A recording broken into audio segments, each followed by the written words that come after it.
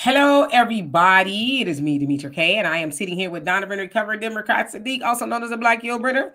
And this is the Demetra K Show, where we promote Black love, knowledge, understanding of all things that go on in the Black community to make us an even better people, with the emphasis on even, because we are great people, but we can always strive to do better.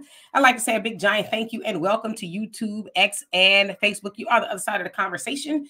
But not only are you just viewers, you are family, and we sometimes share the link so that you guys can come up here and speak your mind, ask a question. All I ask is two things, is that you keep it to the subject at hand. Don't come on here talking about the sky is blue and the deep blue sea and all the fishes that's flying and all this other mess. Talk about the topic. Also, if I've not seen you on here before, please show me your face. If you have a picture like this, let's see, in lieu of you moving around, I want to see you before I bring you up to the big screen to verify that it is, somebody that's about something behind that picture and not some shenanigans, because we've had that happen before, and guess what? It ain't going to happen again.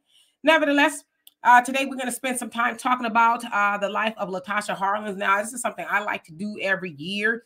Donovan and I were actually talking before we came on here, and he made a good point and said it's a shame that a lot of people don't know who Latasha is and what she did to spark what happened during the LA riots, if you will, South Central in 1992.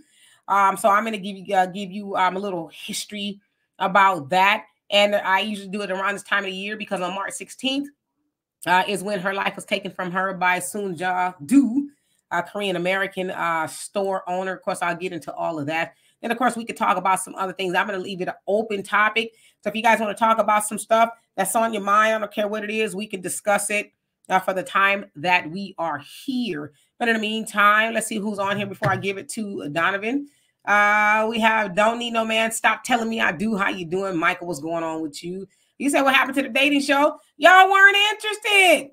But that's kind of on me too. I really stopped promoting it. So I'm going to give it a go. I'm not a quitter. So I'm going to try to promote it again and see if I got, people who want to come up here or send me an email, ask a question or whatever. But I just kind of want to keep it moving because I hate like dead air. It's like, so we talked about that for 5 minutes. What do you want to talk about now? I like to keep it moving. So I'll try it again. Mike Nice, how you doing? I hope you're having a great evening. Quincy X, what's going on? Yes, indeed. Barry, how are you? You are? And just 2C's, how you doing? Black America, you said, how you doing anyway? Donovan, how you doing? Oh man, I'm doing great. The comments just keep me rolling. Barry said, "Am I going back?" The Dusty Donovan going to the Dominican Republic. Of course, there's problems going on in Haiti. I need to be there to make sure the borders are closed and that wall is built. We don't want them dusty Haitians coming over and messing up the country and doing whatever we're doing. But no, in all seriousness, you guys, welcome to the show. It's great to have you guys here. Another great day. You guys know what to do. African Diaspora News Channel app. Again, if you want to know what's going on in the African diaspora, that is a great way to do it. Also, I've been following that app because Brother Phil Scott, great minds think alike, because he is using a lot of the same talking points that I talk about, but he does it his delivery is a lot better than mine, but same type of mindset. So I'm kind of happy to do that. So if you guys really want to know what's going on in the African diaspora, that is a great way to do it. Join up, become a member, share, subscribe. You could do it on YouTube. Do a year subscription like I do, and that way we can talk about issues without having to worry about these trolls jumping on there and wanting to interject. Also, 100% of your contribution at that bottom scrolling thing there, you see it says, please donate, Cash App, $Demetra K, PayPal, DemetraK@gmail.com, or Venmo at Demetra K. 100% of your donation goes to the content creator versus 60%, which 40% of the cut goes to YouTube. So if you would like to donate, that would be great. Any donation that you guys give is greatly appreciated, and we really, really thank you guys for supporting the channel. So let's get into this topic, Demetra, because back in that day, Latasha Harlins, being from the West Side, that was a very, very big issue. Just before the O.J. Simpson trial verdict came out, tension was high in L.A. And I remember I was stationed here at the base, and it was a very, very tense situation in Southern California.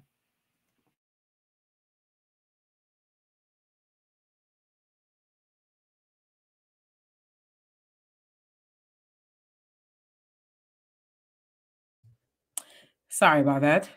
I put this picture up so in case you guys are clueless as to who I'm talking about. I put Soon Jadu very small because that's what she deserves to be, very small. Of course, the beautiful young sister is that of Latasha Harlins. So um, March 16th, 1991, Latasha Harlins walked into Empire Liquor. That's the name of the convenience store that Soon and her husband owned. And Latasha got a bottle of orange juice from the refrigerator. And for whatever reason, Soon, the owner there, thought that Latasha was going to steal the orange juice. So she began to grab onto Latasha from over the counter, grabbing onto her clothes and her backpack. And Latasha swung her off of her, then Soon picks up a bar stool type of chair and flings it at Latasha. So Latasha still having the orange juice. Is trying to get away from her. Soon takes out a pistol that I guess she had behind the counter, and she shoots Latasha in the back of her head, killing her instantly. Now, her husband was in a car. I guess he was sleeping in a family van. He heard the commotion. He came in and saw what had happened. When he called 911, he told them that Latasha was trying to hold the store up, right? So police got there and they saw that Latasha, I think the orange juice like $1.47 or something like that. She actually had the money in her hand, indicating that she had indeed intended on paying for it. Now there were two other children in the store at the time, and they completely during the trial contradicted the testimony of Soon. Soon basically said that Latasha was the aggressor, but of course they got the video footage from the store and they saw the total opposite. They saw that Soon was actually the aggressor. Now, Soon was sentenced to 10 years prison, but the judge in the case, Karen Carlins, I think her name was, or something like that. Carlins was her name. She says, well, Soon is really not a problematic person, right? Other than, taking the life of a 15-year-old, right? And I can see how she would be under duress as she was robbed before. So what she did was she suspended Soon's sentence, and she did not do any prison time at all. All she had to do was pay I think it was $500 restitution. She had to pay the cost of Latasha's funeral, and she had to do 400 hours in community service. So she basically got a slap on the wrist for murdering a 15-year-old Black girl. But I remember when that was going on, the media painted Latasha as though she was, a criminal, right? She was this monster. They made her seem, and that's why I chose this picture of her smiling, because the other pictures they put up, she wasn't smiling. And that was the image that the media put forth of her, kind of stoic, not mean, but just it. And I think they did that on purpose. And they had Soon looking like she was the victim. So they painted an unfair narrative of Latasha. But the truth of the matter is, so again, Soon gets away with it. Latasha loses her life, or it was taken from her at the age of 15. Now, Latasha had aspirations of being a lawyer and other things, an artist. She liked to draw and things like that. So there was things that she was trying to do in life. Had she lived, she would have been 48 years old, birthday January 1st, 1976. And so most people who knew her, and of course, there's a documentary on Netflix called Love Song for Latasha. Beautiful story. I wept watching that, because they talked to her childhood friends and, just different people. And they just painted a very beautiful picture of her, saying that she was a loving kid and, things like that. Of course, that's not the story the media told. But then Soon, from what I understand, is still alive. And in fact, she lives in Lancaster. And I know she owns another convenience store. I know exactly where it is. Exactly where it is. And, her son actually works there, but her customer base is predominantly Black, right? They hang out there and all kind of stuff. And so this year, as I thought about Latasha, I thought about the Asian hate crime bill. COVID-19 bill is what it's called, but it was made for Asians, Asian American Pacific Islanders, because during COVID and the pandemic, there was this uptick, right, from what the media was telling us, of all this Asian violence. People were attacking Asians, and of course they made Black people the boogeyman, painting us as the aggressor, right? Places like New York, Sacramento, and things like that. But as I thought about Latasha today, I thought, how odd is it? Had Latasha lived, she still wouldn't have had a bill to protect her as a Black girl or Black woman if she would have lived, right? But Soon, who took the life of Latasha, has a bill that protects her. Soon is a convicted murderer. She was convicted of voluntary manslaughter, right?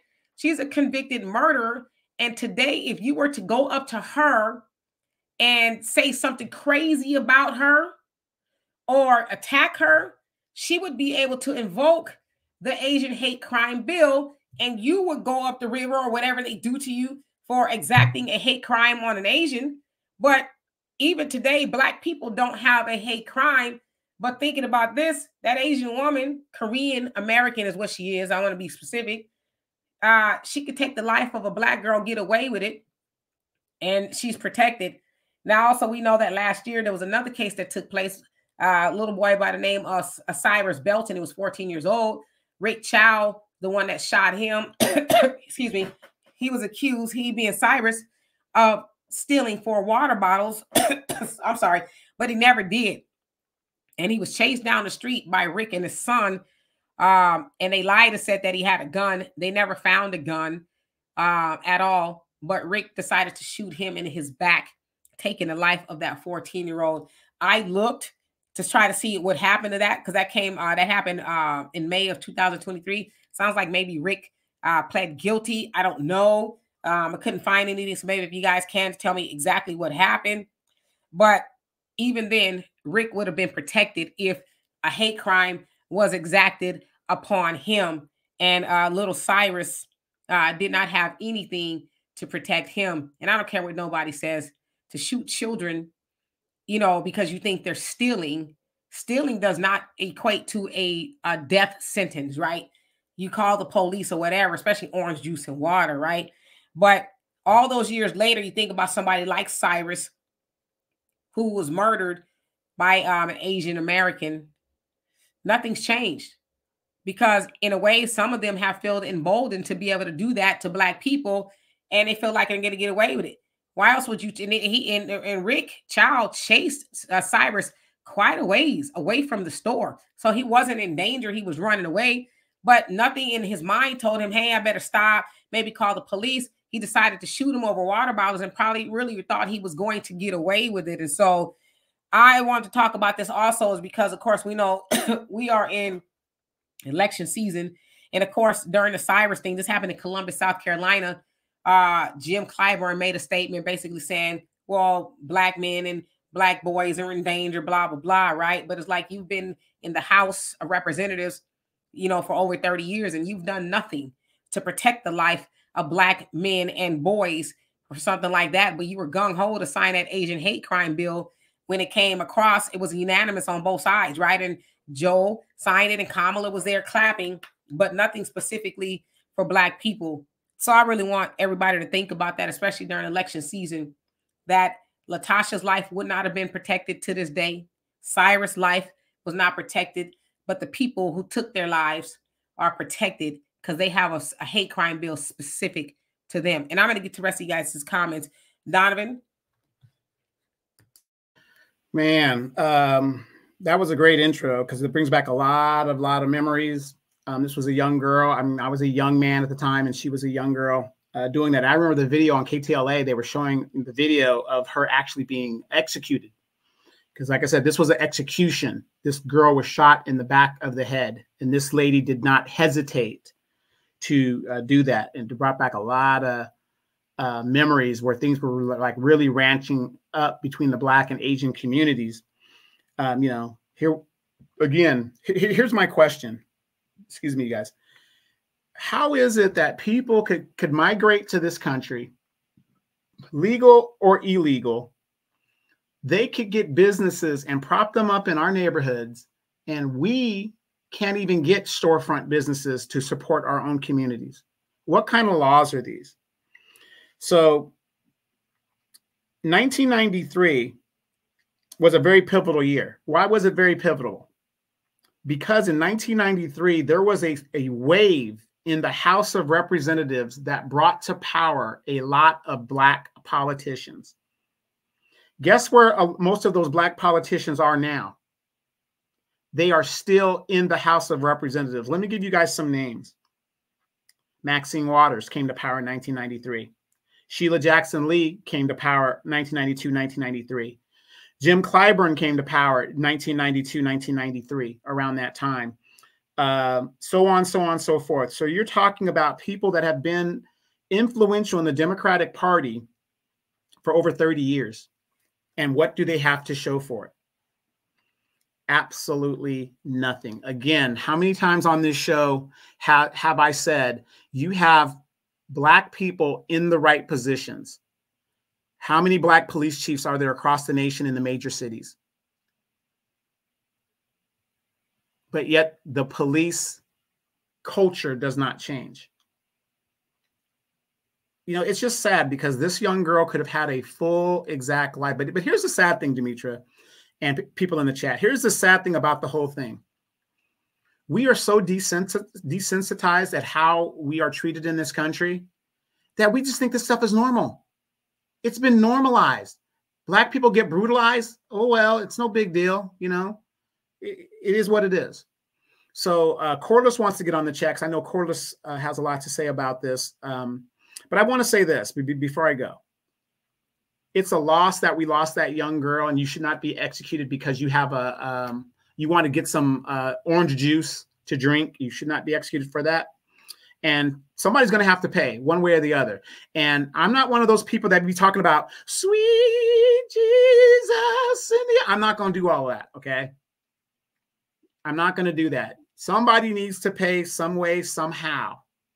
And they are going to pay if we got the right leaders in the right positions. But I do want to say this.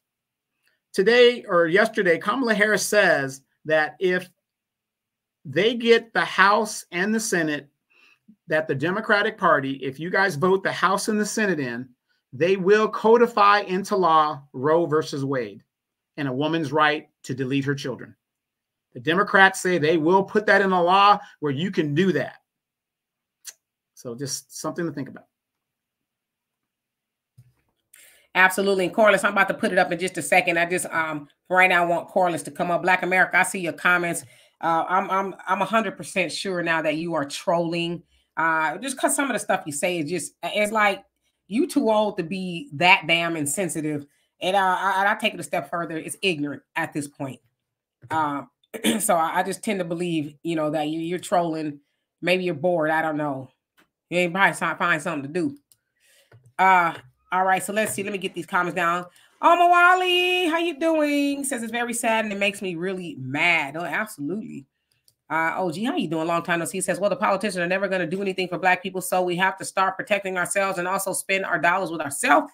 You have to hit them in the pockets. That's the only thing they understand. And yes, Mike, I want to address your comment too as well. Yes, and I was remiss in saying that the LA riots, yes, a lot of people think it was just because of Rodney King, but no, it was because of Latasha. There was a lot of pent-up frustration there in South Central. People were like, okay, that's enough.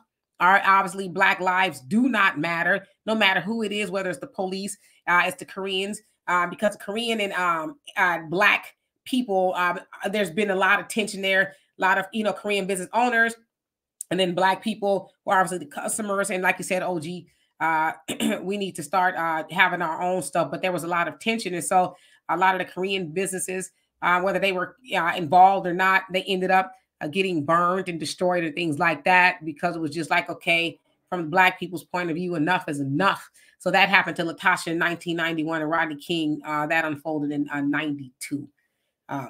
So let's see, mindful moments. How you doing? Says Black Americans have to wake up and stop playing race. I mean, I'm sorry, nice. We're too nice. Oops. It says, where'd it go? He says we're too nice. A lot of people who don't deserve your comment cut off. And Pamela, how you doing? Says, hey, wait, don't they call them model minorities? Are they? I don't know. I've heard that before. And Bernie's, how you doing? It says, so glad to see a show dedicated to Latasha Harlins. Yeah, I'm always going to do a show every year about Latasha because people have forgotten. I don't think she should be forgotten because it was the start of so many things, right? And I don't think any child should be forgotten having her head blown off essentially for being accused of stealing orange juice, you know, and the lady got away with it. I'm going to bring Corliss up in a minute because I know she has some intel. Yes, Michael says, I offer my sympathy to Latasha Harlins. Yes, and I think her mom, she had passed on and, you know, her dad, so she was living with her grandma and things like that. So she had a lot going on as well, you know, as far as family dynamics. Ruth Tracker, how you doing? Says, oh my gosh, greetings. My family had a liquor store nearby. This was so sad when it happened. This was one huge reason for the LA riots. Yet Rodney King broke the camel's back. We were done. Absolutely. Complex Blackness. She says that's the same Black America that's always trying to cut Demetra off, right? That's what is in Vegas. Vegas, LA. He's somewhere. Who really knows, right? Out of space. Let me skip down a little bit. 48 TCO, how you doing? It says, how are they going to pay for those abortions when they going to give all the jobs to the migrants? Good question. So, Arniba, how you doing? Yeah, I mean, come on now. You know, it's like Black America, what are we doing? Frank, how you doing? Long time no see. He says, if we stop buying from them, there won't be. I totally agree. Bernie says, I was 15 myself when that happened. I was 20, almost 20. I was 19, actually, when that took place. Average logical thinker, how you doing? It says, for one, we are outnumbered in Cali as well. Oh yeah, less than 6% now, right? Yeah, you are Black America. You trolling. He says you don't know where the hell I come from. You don't know where I come from at all. So, and he says, so you got to come from a gang culture to have some damn sense. Yeah, to me, if you in a gang, you ain't got no damn sense. Duh. Just. Pamela said, Judge Sharon Johnson Coleman said it's okay for illegal criminals to own a power tool. Yeah. Why? Yeah, and by the way, that was a judge appointed by Barack Obama, a Democrat. See, we have to keep emphasizing this because sometimes people put stuff out there and they make it seem like it's insignificant, like, oh, it's some judge, some random judge. No, judges are selected by presidents that think like they do. That's why they're put on these panels. Either they're conservative or they're liberal. And Obama put this, like I said, you guys are seeing the Democratic playbook in real time. In real time. The Tyson food thing, they laid off 1,500 citizens so that they can hire 52,000 illegal immigrants. This was the playbook the whole time. So Democratic policies. I'm sorry, I didn't mean to cough your face. I put the link up for Corliss if she's still there. Corliss is in YouTube. Come on up. Because Corliss has a lot of information in regards to what we're speaking of. Miss Sweet Talker says, wow, this is news to me. The LA riots was due to the injustice actions toward Latasha Harlins. That's why I love this channel, and we love you too. Yeah, that's exactly right. That was just, like I said, Ruth Tracker said, Rodney King was a straw that broke the camel's back, but people were already lit, right? Because soon the liquor store owner got away with it. She got clean away with it. So, yeah, people were just outraged, right? Hey, baby, how you doing? And real quick, okay, think about it. You had Latasha Harlins that kind of got the tension going. Then you had the OJ trial verdict, and that came out. That really lit it off. Then Rodney King happened. And these were things that were like back to back to back, and it just lit a fire in LA. And you said Jalen Hurst is paying for the. How you doing, by the way? The funeral of 18-year-old Javon Coates, who was killed here in Houston. I haven't heard anything about that, so I have to look into that. But Jalen Hurst, big ups to him. He does a lot of wonderful things for Black people. So let's see here. Before I give it to you, Corliss, Black America, I ain't tripping with you no more. You on here really tripping because talk about nobody cared about Latasha Harlins. I mean, that's you. But we're not gonna give no more light to that nonsense. How you doing, Corliss? Well, I'm glad you just ended with that one because I saw that and I was like, look here, Negro. I need you to take excuse me, y'all, your Black ass somewhere and sit the hell down because I cared. I have kids. I was a kid when she got killed. So that could have been me. That could have been my kids. That could be somebody's kids today. What the hell is wrong with you? I mean, in all reality, I just really want you to go sit somewhere quiet. I don't give a damn if you need to smoke a blunt. You need to do something. Cause you tripping. Like you be tripping, dude. And it is not cool, the things that you say. It is kind of hurtful in a way. She's a human being.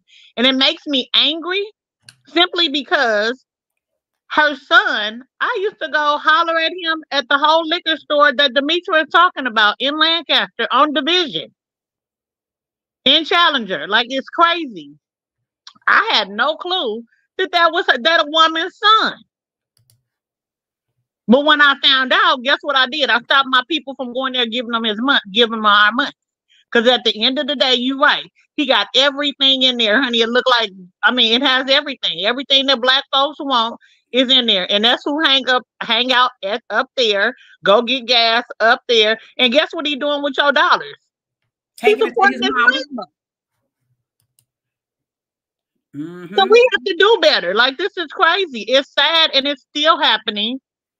Because we go in there and we give them our money. You walk in there to go buy anything from a beauty supply and they up your ass.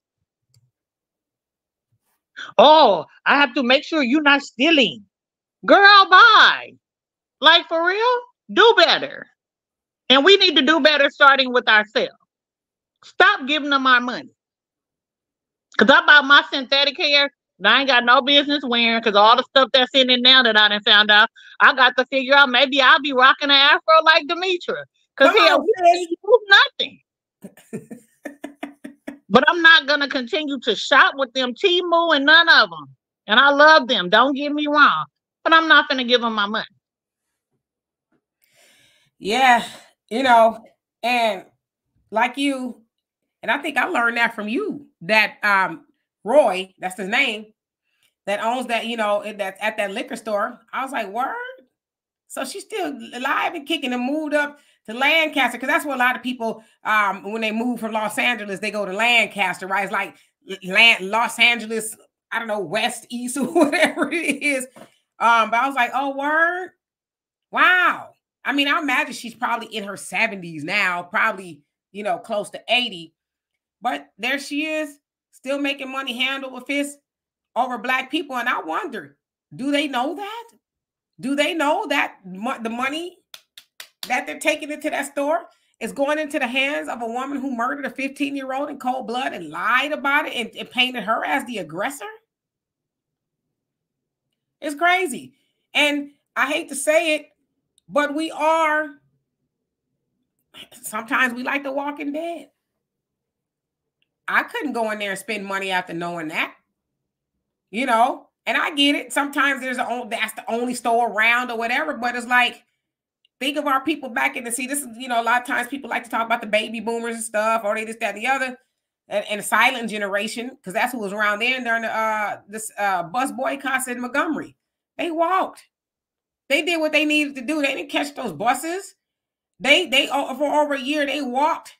You know, if he was hurt and all of that, but us, we don't want to be inconvenienced. Well, you know, it wasn't a son, you know, but it's like, she's still making that money. But as I said, you know, the hate crime bill, she's free as a bird. If somebody say or do something to her, she can evoke that bill. Oh, that was a hate crime. And you probably gonna do more time behind saying something to her crazy than she did for taking the life of a 15-year-old child who was not stealing, who she put her hands on her first and then threw a bar stool at her after, you know, and then shot in the back of the head. So it's like, you just up in there hating on Black people, but you perched among Black people, taking Black dollars, but you hate Black people. So, like I said, I'm always going to talk about it. I don't think we should ever forget Latasha. And like I said, I remember watching that on the news, and they made it seem like Latasha was the boogeyman. Let me ask you guys this, because I don't know if I remember right. Isn't that when Al Sharpton and all the civil rights people were swooping down and telling us to be calm and, hey, you know, we're going to work this out, whatever? What did they work out other than letting this woman walk out of the court system with a suspended sentence? I mean, how is that justice for the family? It's not. It was more justice for her family. Because, you know, she's really not like that. I can understand how she can be on edge because her store has been robbed before. And that's the excuse that the judge gave. She understood what, but it's like, so this child is going 6 feet deep. Her family is going to mourn her, but you understand why she was trigger happy? Huh?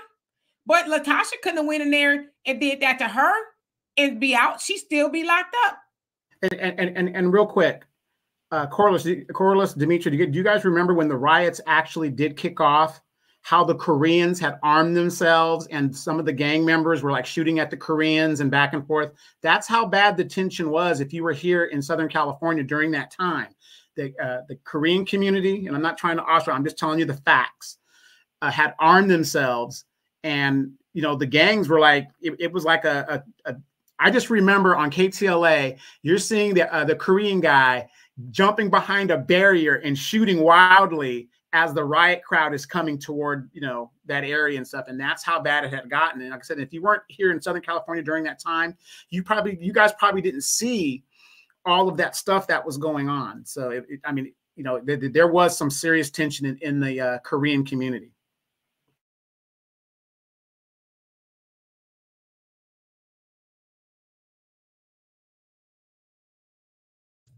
Corliss, was you gonna say something? My phone was ringing, so I had to knock down the call real quick. But I know exactly because I was pregnant with my daughter when the riots had kicked off, and the whole Koreatown, they were on top of the roofs with AR-15s. I'm talking about it was crazy. It was worse than the Wild Wild West. Like, they was not playing. And it was, I just couldn't believe, you know, the things that I saw. But yeah, all behind what? Y'all want to protect y'all stuff? Like, it's just not that serious. And you know, the crazy thing is, Roy's sister is like that. The youngest one that's in the store, she just like her mama. When the whole store be full of us, and somebody will walk in there, walk over to the cooler, she'll stop, and she's exactly like that. She's exactly like her mother. Did they burn that store down? I don't know why I think they did. The original store, yes. Yeah. So they did. Yeah, she in Lancaster, California. Yeah. Well, I want to say this to all the brothers across the nation. If anything like that kicks off ever again, a riot like that kicks on, go to the child support office and make sure you burn that down. Okay. Do not forget the child support office. We playing jokey joke. Last thing we needed, somebody said, was somebody on the Dimitri K show talking about going to the child support office. It's a joke, parody, hardy har. That's not feeling. Say you don't date women with weaves. How you know? Do you run your fingers through they roots before you talk to them? You say, let me feel your scalp. And Easy, how you doing? Says she's still walking just like Trayvon's. Yeah, George Zimmerman. Yeah, she got slapped on the wrist.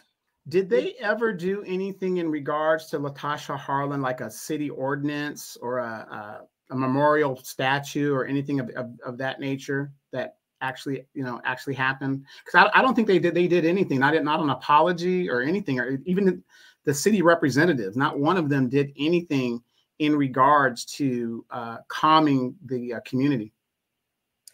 I don't know if they did. But of course, Donovan, you and I know that no ordinance they can ever enact would bring her back or justify what they did, because honestly, we tired of ordinances and days and streets and, at schools and fields. We're tired of that stuff, right? We want our loved ones to be here. We don't want their lives to be taken from them unjustly because you feel in a certain type of way about the customers and you sit smack dab in the middle of a Black neighborhood with your store, but then you don't like Black people, but you like Black dollars. See, I wouldn't shop for nobody like that.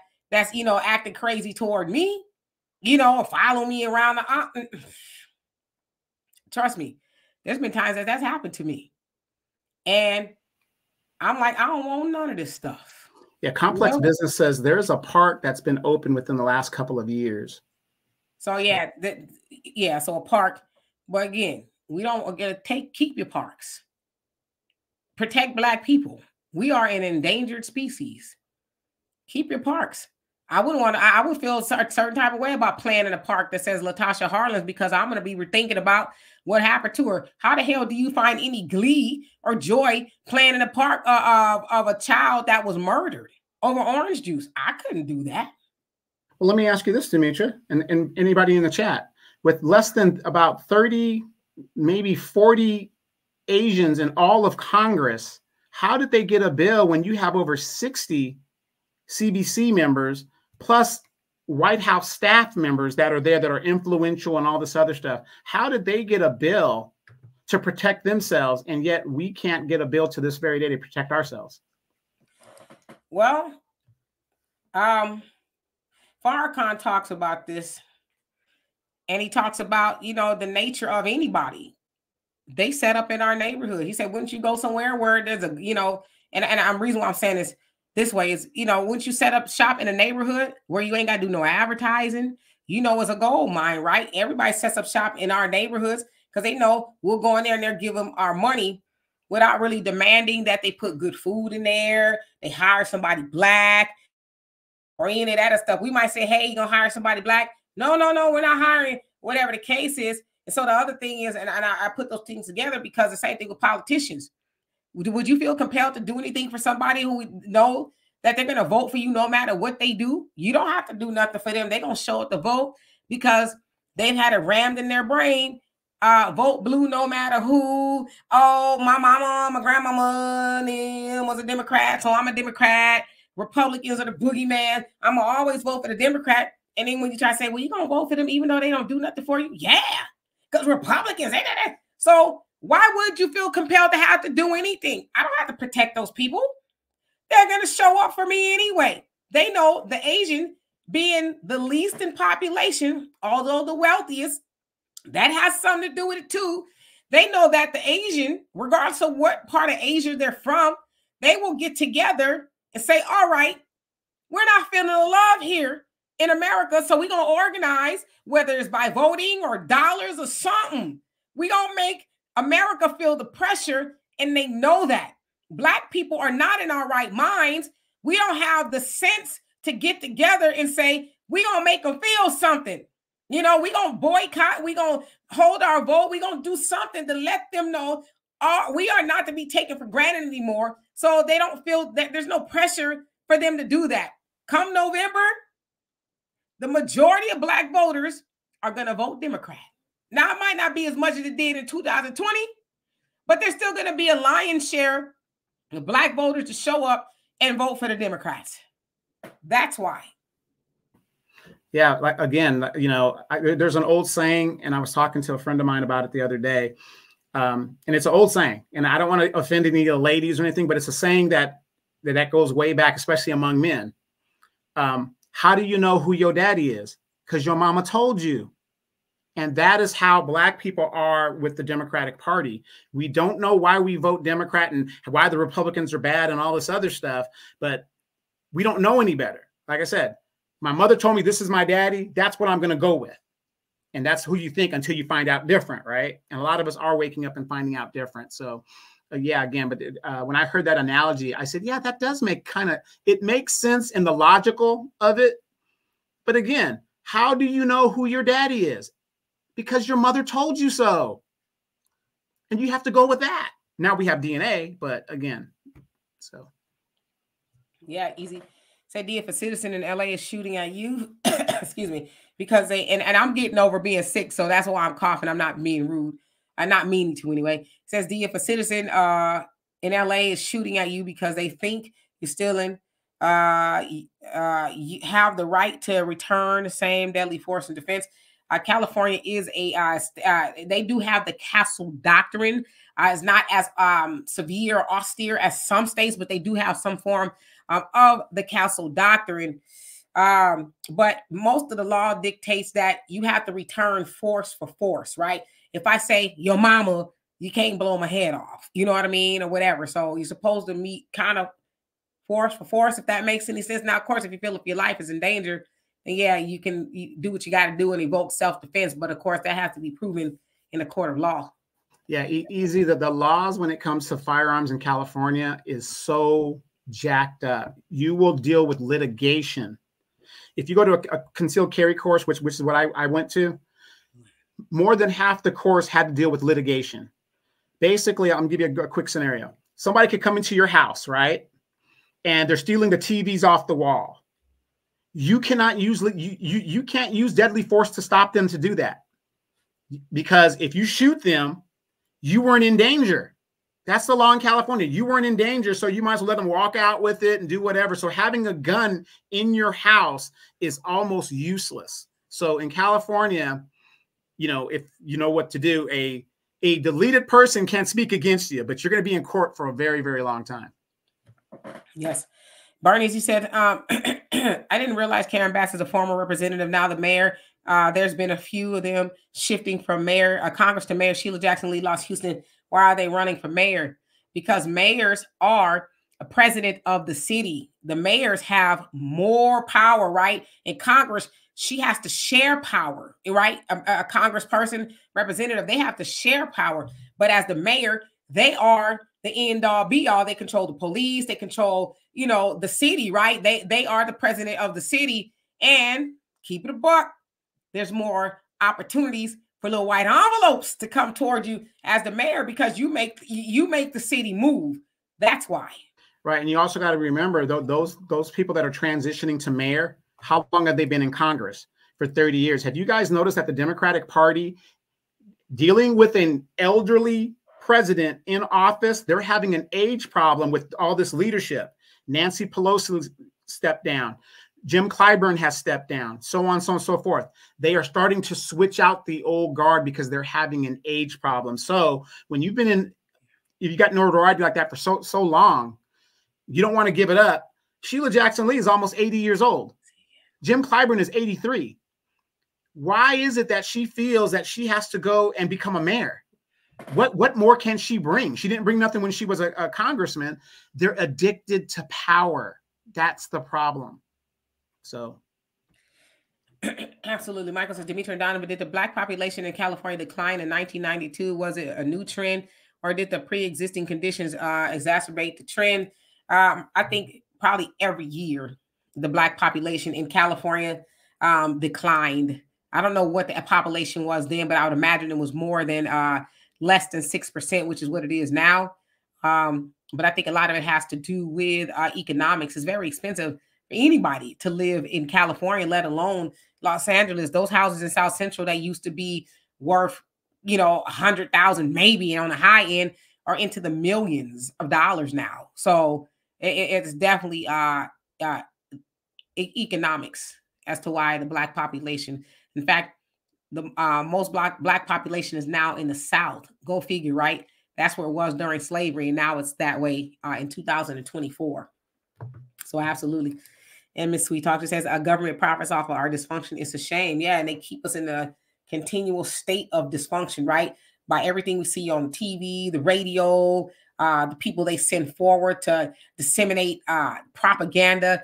We're kept that way on purpose because the last thing that they need, them folks, is for Black people to be in our right mind. If we, as Black people as a collective, get in our right mind, it's over for everybody else economically and everything else you can think of. So it's that is being done to Black people on purpose. Real quick, it's not breaking news, but it's something you guys need to know. Joe Biden has floated the idea of housing Haitians in Guantanamo Bay Naval Air Station in Cuba. Are you for real? Yes. You lying. I'm not lying. He wants to house them in Cuba if they seek an asylum. Why? Everybody else is coming to the United States. Why are you turning back the Black folks? So something you guys need to know. Who in the world wants to live up in Guantanamo Bay? Ain't that where they was waterboarding people and stuff? That's where we're. Why don't he put the Asians in Guantanamo? I mean, not the Asians, the immigrants. Why don't he put the immigrants in Guantanamo? Well, here's the thing: you cannot house another group of people in another country. That is Cuba. So you can't bring people in there to house, and it's on a military installation. But that's the idea when it comes to Black people. They want to. You can't come to Florida. We don't want you to come to the United States. This is what the government thinks of Black people. Seriously, this is what they think of us. Absolutely. Corliss, I see you back. I was like, oh, she dropped off. You know them calls I be getting, girl. Yeah, I know. So let me see. Let me get some of these comments. JJ, it says, as long as Black folks are more concerned like Beyonce, Kanye, hip hop, and ignore the massive issues, this is what we get. Absolutely.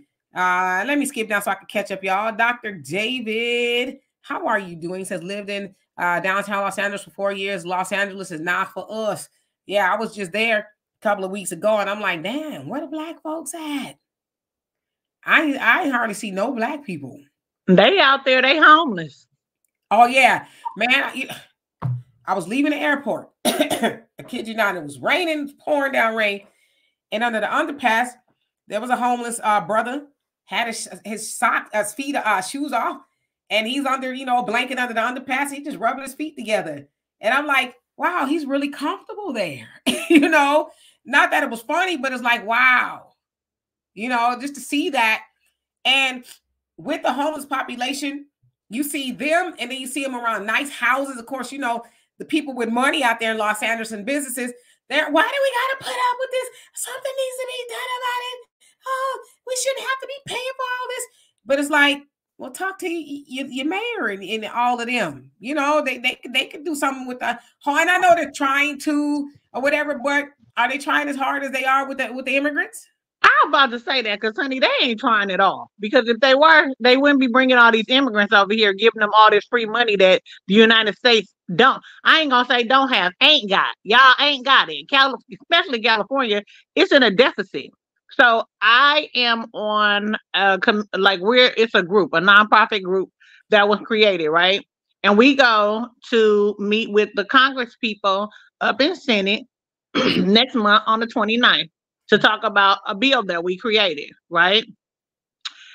I'm just trying to understand why they're saying, oh, well, if your bill asks for any money at all, we're gonna knock it down automatically, right? Because they don't have no money. So my question is to you, if you don't have no money for the people that live here, that pay taxes here in California, I'm a little confused as to how you're helping other people that ain't here, no papers, no nothing. And then you have the audacity to say, can you open your doors and let them come live with you? Hell no.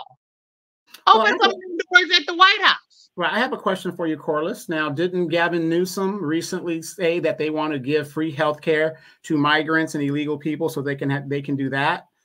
So if you got money for things like universal health care for them and you run this place into a deficit, it's like, where's the middle ground here? Because either you're going to have to raise taxes or, what are we doing here? You don't have any money for reparations. You don't have any money for anything else, but you have money for people that aren't supposed to be here to begin with. Absolutely. And have you heard about the exit tax?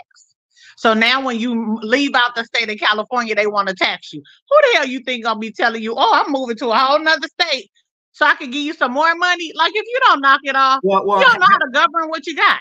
Yeah, well, have you seen all the license plates of cars from Utah and Arizona and stuff like that? Now, for those of you guys that don't know, in most states, when you move to that state, unless you're military, you have to register your car within 30 days or something like that. It's usually around 30 days. And you pay the taxes in that state, whatever. But most people here in California, there are so many cars running around with different tags and tags that aren't even. I saw a guy with I think it was a red tag or something. He was like 2 years delinquent, but people don't have any money here in California, so he can't pay his registration. And you just see people just running around. They would just rather just take a ticket because they don't have money to pay the registration for their cars. That's how bad it's gotten in California. That's how bad Democratic policies does. Remember, this used to be known as the Golden State. This is now known as the state. And not only that, I think California has some of the highest car registration prices in the nation. Even if you have an older car, you're looking at $300 for registration because they put that gas tax on as well. And the way they wrote the legislation, a lot of people voted on it thinking they were saying no to the 12%. I think it was 12 cents on the gallon, but they were actually voting yes. So in addition to all of that, it's, you you got the 12% gas on the 12 cents per gallon more. It's just a lot. Yeah, but California, I can understand why somebody's tags would be delinquent, because I ain't got it, My mom's tags, and she has, I want to say I don't even think it's a 2000, y'all. I think it's like the end of 1990 something, and her tax is 160. That is absolute. And you need a smog for what, girl? Smog every other year, exactly. Yeah. I have a 2003. My tags in October last year was $260. That's ridiculous. Yeah, I think here in Texas, this is the last year that they're going to be asking people to do vehicle inspections. So you just have to pay for the registration. But I think it's like $75, no matter, I think, what car you drive. So that's not too bad. But I know California, after a while, when your car is so old, you're not supposed to have to do it anymore, or something like that. But yeah, everything is high. And being here in Houston, everything is high here as well. Going to the store is like, damn, it seems like everything keeps going up every time I go. It's like, really? It wasn't that way last week. But yeah. Oh yeah, paper tags. That must be a thing in Houston. Like, everybody got paper tags. What's that about? I don't know. Cause you can go buy it and don't have to update it because that's a homie hookup. So they don't have to go in. It's a temporary fix. Yeah, in California, you only can have paper tags for so long before they like, nah, you gonna have to come up off of it or figure out where your license plate is. Marcos, how you doing? Says if you're poor, please leave California. Michael, I saw you also saying, will we prefer 100% of Black people leave California? No, I prefer 100% of Black people be in California. California, I don't care what we say. You can say whatever you want about California, but California, sans the prices and all that, is the place to be, especially Southern California. You know where I was, 50 minutes from Los Angeles, an hour from the mountains, 3 hours from Vegas, an hour to the Palm Springs, and an hour, maybe 45 minutes to Disneyland. So California, the weather, you ain't gonna beat the weather there, but it's hard to live there. I do what, 50 minutes from the beaches, a couple of beaches is just right there. So I would prefer everybody could live in California, without the earthquakes, but it's a beautiful place to be. Palm trees. I miss the palm trees. Being in Houston, I miss palm trees. If I see a palm tree, I'm like, wow, that reminds me of home. And mountains. There's no mountains here. None. So I prefer we all be in California. I'm a California girl. That guy McFly says California will be in the ocean soon. Anyway, they've been saying that since I was a child. Oh, it's falling in the ocean. I mean, it very well might be. At least we know some of them very wealthy people houses is about to fall into the ocean. They build them right there on the cliff. It's like, what was you thinking? You didn't think eventually Mother Nature would say, hold my beer? Yeah, Quincy, that smog test, boy. That you be like, especially if you driving a car that ain't so new, it's like, damn, is it gonna pass? Because then if it don't, then you got to get hundreds of dollars, maybe thousands, to get it fixed. And wait, do you guys want to know what's crazy about California? I'm going to show how desperate people are in California. They're cutting off catalytic converters on people's cars. So you might go to work and park your car, come back, there's no catalytic converter. A basic catalytic converter could run you between $600 up to $1,500 to $2,000, depending on what kind of car it is. That's how desperate people are here in California. I got a stalker. Robert, how many emails have you made so far? You just say you love me. Say you love me, and I'll let you stay. Michael, I didn't bring anybody else up yet. Robert, just say you love me. And just say you love me. And then I think once you free yourself, then you'll feel better instead of coming up here stalking me. You remind me of the little boy, you know, in grade school when he messed with the little girl, he pulled her pigtails. It was only because he liked her. She'd have gave him a kiss on the cheek. He'd have been her best friend. Just say you love me. It's okay. But in the meantime, I'm going to block you.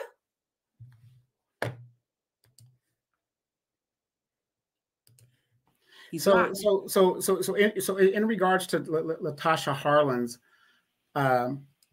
why is it that they can give us a hair month and all this other stuff, but our Black servants do not recognize pivotal things within our community in regards to Latasha Harlins today? Again, today's her birthday, whatever, and it is silence across the American African diaspora in regards to her situation and what actually happened. Well, it's not her birthday. Her birthday is actually January 1st, but March 16th is the day that Soon took her life. They don't care because there's the people, CBC, Congressional Black Caucus, they're only doing things that's giving them a bang for their buck now, right? Standing up there with giving the Asian hate crime bill, that gives them a bang for their buck, right? Helping the immigrants come over here, that gives them a bang for their buck. Helping Black people don't. Again, they know they got a loyal group of voters no matter what they do to us. We're always going to be there. We're going to fight each other online now. Talk about, oh, you sell out. No, you sell out. You don't vote for the Democrats. You sell out. Oh, you want to vote for Donald Trump? You sell out.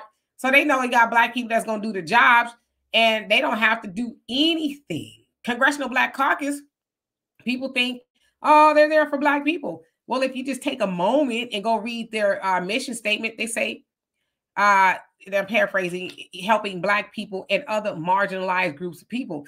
No other congressional caucus, whether it's the Asians, it's whatever it is, Hispanic, theirs don't say other marginalized people. They say their people specifically, but the Black caucus, nah, they out there helping everybody but Black people. Yes, Dr. David, oh my God, the California weather, that's what I miss about it. It got cold sometimes. It didn't stay cold too long, but you put you a jacket on if you're going working out early in the morning, which is what I would do. I go up Mount Rubidoux every day. I put on a nice hoodie, some leggings and some gloves, and I hit the road. And one thing about it, it was not always gloomy in California. It has gloomy days, but for the most part, it's sunny, even though it's cold. I'd say for the most part. But yeah, you're not going to be California has a 93% sunny rate every year. 93% of the time, the weather is sunny. Yeah, you're not going to beat the weather. I don't care. And that's what people pay for. When they move to California, they pay for the weather. And the food. Yep. Because we're going to eat good in California. Well, and the best thing about Southern California, I always tell people that, is you have the actual mixture of the different cultures. Little Korea, all the different things. So if you want a certain meal or something, Thailand, you got everything is here. Whereas like if I go to the South, you don't see that as much prevalent. Yeah, you might see a Spanish shop or something, or a Tejano something, but in general, LA, African, Jamaican, anything you want is there. It's like going to New York. Everybody's got their little niche. So, but the question is this: you have Chinatown, you have Koreatown, you have Little Armenia, you have Little Saigon. Where's Blackville? Watts, South Central, Cali Beach. How you doing? He says, I'm fighting to stay here in California, and I am born and raised. Yeah, a lot of people are fighting to stay there. It's a struggle. Unless you got a great job or you got roommates and y'all working a bunch of jobs. That's how a lot of people are surviving in California, unless they bought their house back in the day before it got stupid, as far as what it was worth or whatever. Unless you already established, yeah, you're going to have to go to California with a little Skrilla in your pocket, Donovan, so your house is fully paid, right? Fully paid, yes. Okay. What is it worth right now? My house is estimated, last I checked, was like $510,000. Okay. So down there on Budlong, Slauson, just all the major real hood areas. my friend sent me a house on Bud Lawn, $1 million. Y'all got to be. I wish I would ever. Yes, you are close to the beach. Yes, I mean that's you close to all the homeless. Yeah, well, the thing is, when they were gentrifying that area, and them Negroes were taking Big Mama's house as she passed for $325,000, and they were public domaining it. They so undervalued those people's property. It was so sad, and now it's those areas is $1 million. Now, in regards to my house was built in 1980. My mom initially bought the house for $80,000. 4-bedroom, super huge backyard. You know, Demetria's been over here, whatever the deal is, and value wise, it just keeps going up. Here in California, the property goes up like I would say at least 1.3%. You know, every 2 months. The property going up like the crime rate. Yeah, exactly. Shout out to Kendrick Lamar. Women, weed, and weather. That's what they say about California anyway. and here's the thing with home ownership. And the problem is, especially in Atlanta and places that are kind of growing and kind of getting big cities, is the problem is, and I would never understand this. A lot of my friends got caught up in this. They buy a house, they qualify for that little house, right?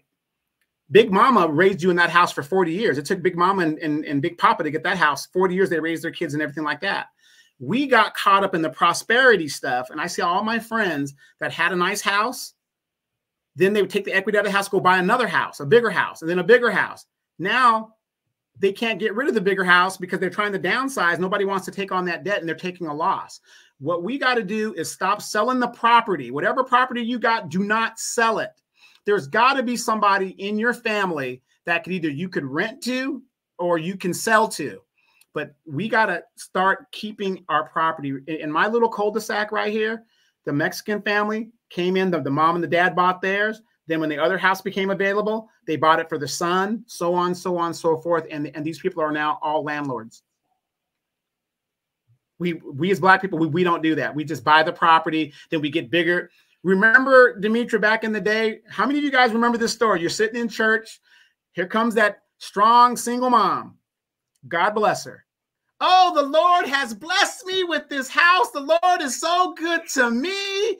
I went and got this and I qualified. And it's a 5-bedroom, 2,400 square feet.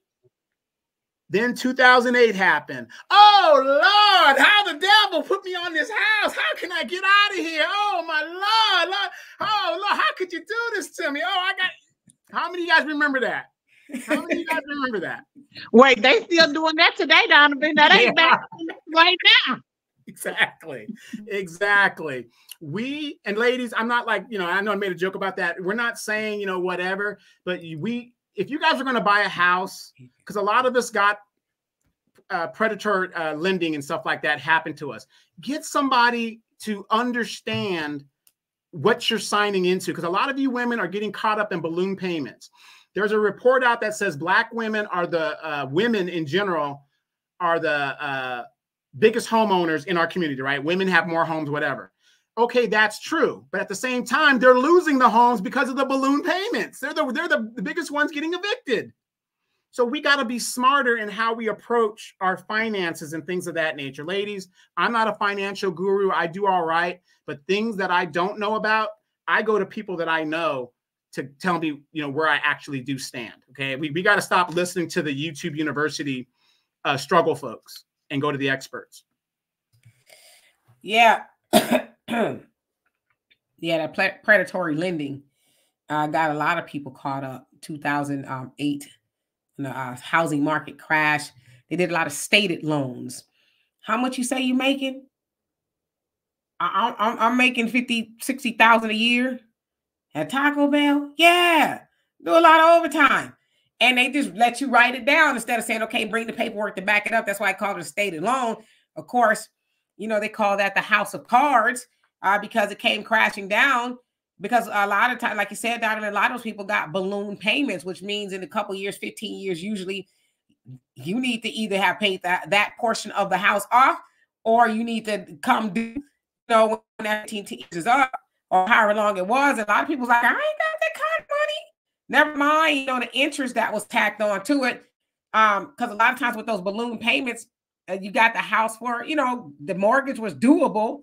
But then when that balloon payment came to due, it was like, yeah, I'm still working at Taco Bell and I ain't got a promotion yet. You know. So yeah, a lot of people lost the houses, but the lenders, they call it predatory lending, because the lenders knew a lot of those people couldn't qualify for that house, but the banks were taking stated loans at the time. So they're like, well, write it up. Oh, they got approved, cool. And the lender, their real estate agents, they were getting all that commission. They were, I mean, the realtors and the lenders, they were living like fat rats. Yeah, remember Countrywide? Yeah, they're no longer in existence. Yeah, exactly. they were one of the main perpetrators of the predatory lenders. And nobody went to jail from that. Nobody went to jail, but a lot of people lost their houses, you know, behind that predatory lending. It was a mess. So that too, of course, we know helped dilapidate a lot of Black wealth. We know real estate is where the wealth is, and a lot of Black real estate went belly up as well during that housing market crash. So just in case you were wondering, I don't even know how we got to talking about that, but incredible brother, how you doing? It says latest movie out, American Society of Magical Negroes, highlights most Negroes' behavior toward whites in their day-to-day activities. Always make sure they're comfortable and happy. Yeah, I heard a lot about that movie. I heard it from the opposite end of things, like it was ridiculous. I'm one of those people, I like to watch movies for myself, whether they are good or bad, because if and I want to talk about it because I heard a lot about it, but I want to see exactly what it is, because unfortunately, a lot of times people go on Twitter and take the advice of somebody who didn't see the movie, and they write up a whole thing. Oh, this movie is about. Did you see the movie? I'm not gonna go see that movie. Well, how you telling people? How you critiquing something you ain't seen? Well, I'm just saying, because I heard from somebody else that the movie wasn't. So you up here influencing other fools like you to not go make a judgment for themselves. How do people cede so much power to you? How they can see so much power to you? How is it that you got all that power and you ain't even got no knowledge of what you're talking about? You ain't even seen the movie, but you got a whole synopsis drawn out on Twitter. Damn, that sounds like Black America. Well, Demetra, you did recommend me to watch the movie Bassinet. Tubi. Bassinet. Oh, that movie was stupid. I was so traumatized. I mean, Lord have mercy. That movie was so stupid. I think that was the last thing I watched on Tubi. I said, I'm good. I'm done with Tubi. That's the Tyler Perry. How many Black movies do we have to see where the woman is a hoe, there's a bank robbery, we living in the hood? Why can't we make movies where we're like normal people, some of us that are, you know, higher education people, where we're always struggling? Have you guys noticed that in the movies? Every movie independently that's done, we are struggling. We're always struggling, and gunplay and illicit sex, and our women are, you know, it's, I don't know. I notice it. We all notice it. And guess what? I don't watch it.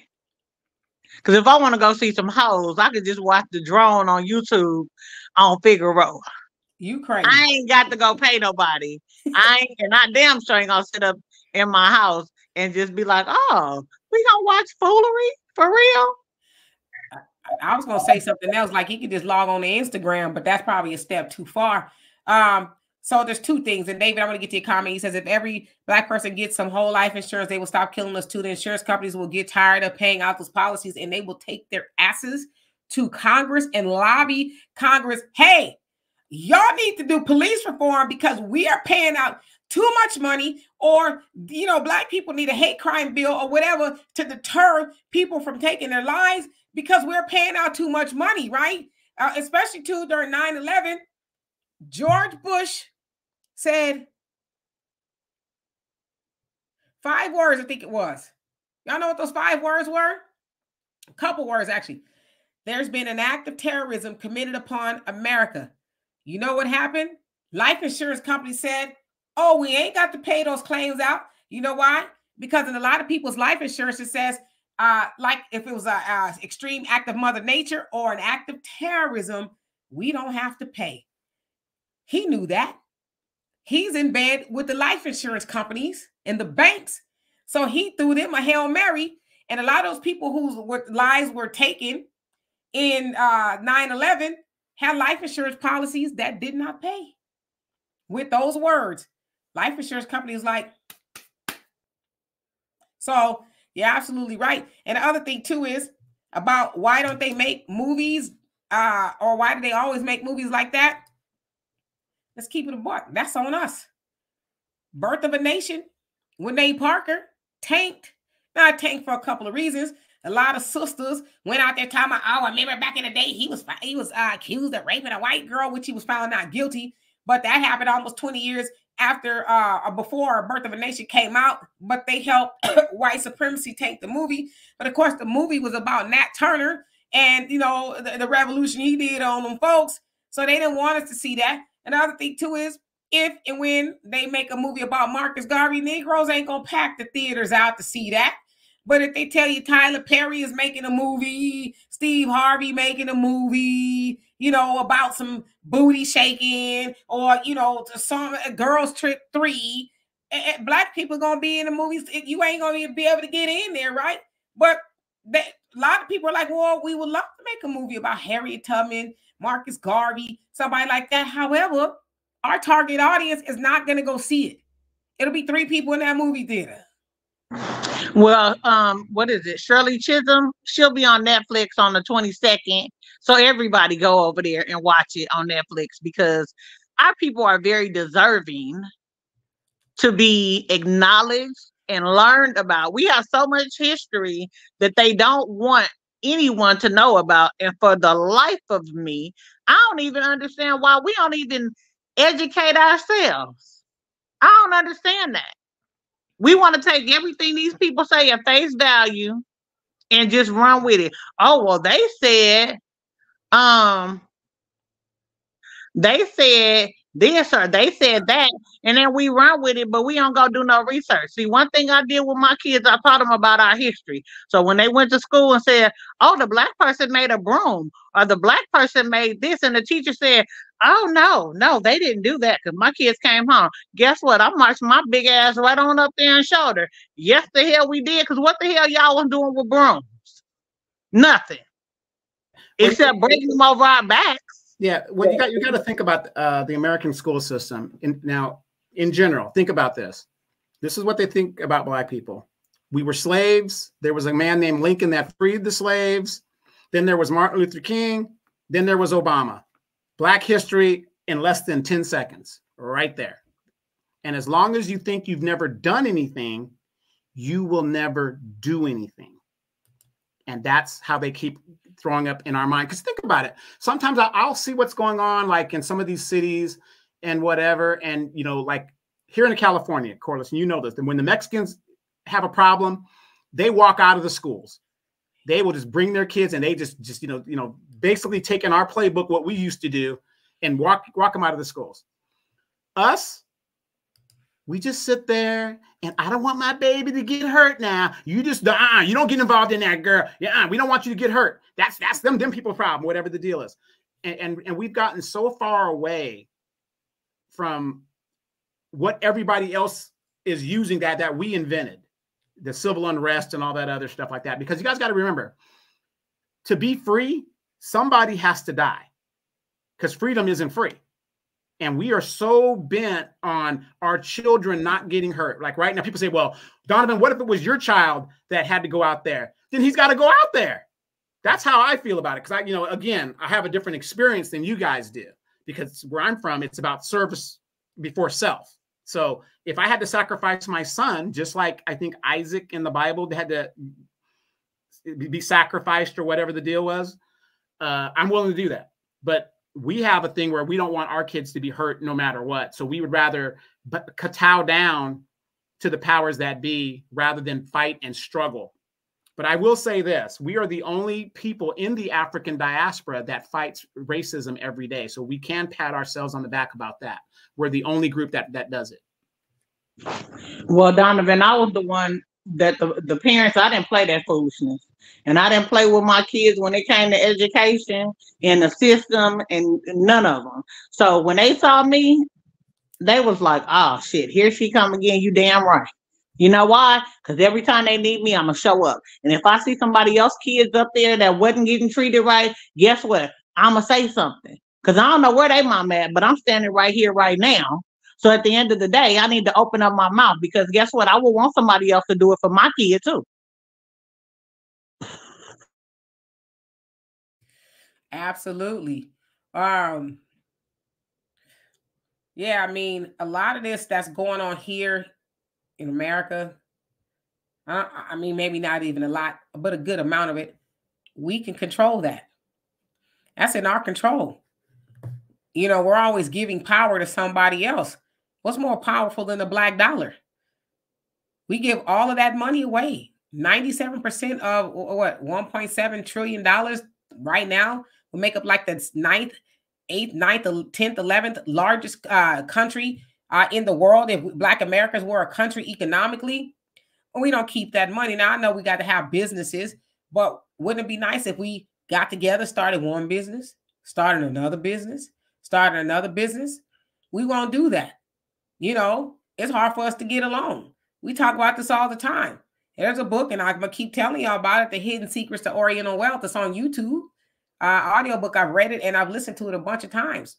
And the author was actually talking to Black people. He says, you guys think that Asians get special stuff, and we know that they do to some degree, right?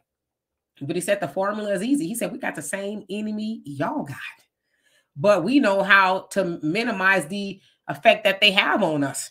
We don't need them for nothing. We pull our money together. He says, it'll be 13 of us in the house. We don't always like each other or get along, but the motto is shut your mouth, go to that donut shop or the cleaners.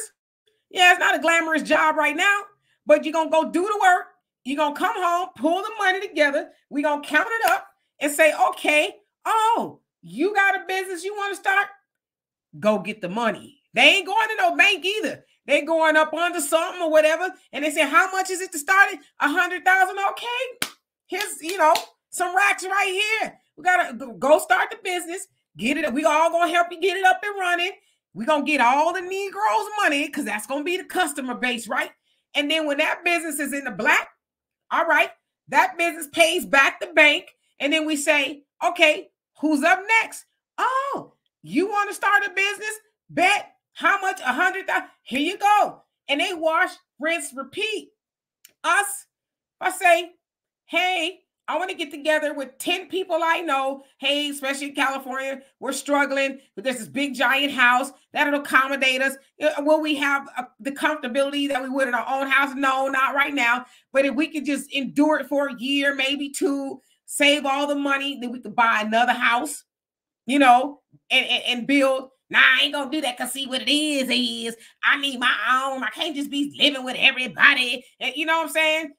But that has been ingrained in us to not get along. And that has been ingrained in us since the plantation, which is why you had the division of the house, the field, and the yard.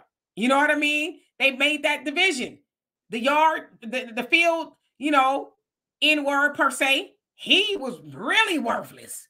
The one in the yard, well, he was worthless, but he was a little bit better than the one in the field. And of course, the one in the house, she was all that because they was probably master's children. So they was light and curly hair and all that. None of them were liked by white supremacy, but they taught us that division. And to this day, we do that to each other. The way you look, how light your skin is, what kind of hair you got, and all that other stuff. And we walking around here with the clothes of white supremacy on our back, paying, $400, $500, $600, $700, $800 for a purse and upwards of $1,100 for shoes we can't even walk in. That ain't even in our name. You know what I mean? Just so we can be seen. And Michael, you said, why is it that Black people are concerned more about, I think you said public perception and no other group is? Because to Black people, we have been taught, especially in America, for so long, you ain't nothing. You ain't nothing. You ain't nothing. So you get something, whether it's a Gucci purse, who the brand is racist, don't like Black people. You get to walk around with that Gucci purse, and people say, people who are dead, right, mentally, oh, look at that. They must be somebody. You know, they got a label on. And to them, that means something. Yes, see me. I'm somebody. But a person like me is like, well, how much money you got in the purse? Girl, that food stamp card that's in the purse, if you don't knock it off, you better talk about so many people with Gucci, Prada, Fendi, all that, sliding food stamp cards and everything else, just like the Chinese folks that come out here, got all these businesses and up in the food stamp, getting food stamps and all that. And y'all better stop thinking that we the majority over there on food stamps, because we ain't. We the minority for real. But Corliss, you know, most of those folks wearing the Fendi and stuff out here in LA is on Santee Avenue getting their clothes from down there, the knockoff. They're getting their stuff off the knockoff at the fashion district. But you know what? The crazy part is a lot of them aren't. What's going on right now? It's income tax season. See, the smart thing would be a lot of people, I ain't got a big tax return in a minute, right? But a lot of people gonna get a big tax return. Instead of saying, hey girl, hey homeboy, I know you getting a couple of racks. Let's put some of that together and start a little business. Let's go buy some property. Nah, we gonna go get the real Gucci. We gonna get a car we ain't gonna keep and have 3 months from now. You know, and buying the kids a new phone and they 3 years old. We're still trying to catch up from Christmas.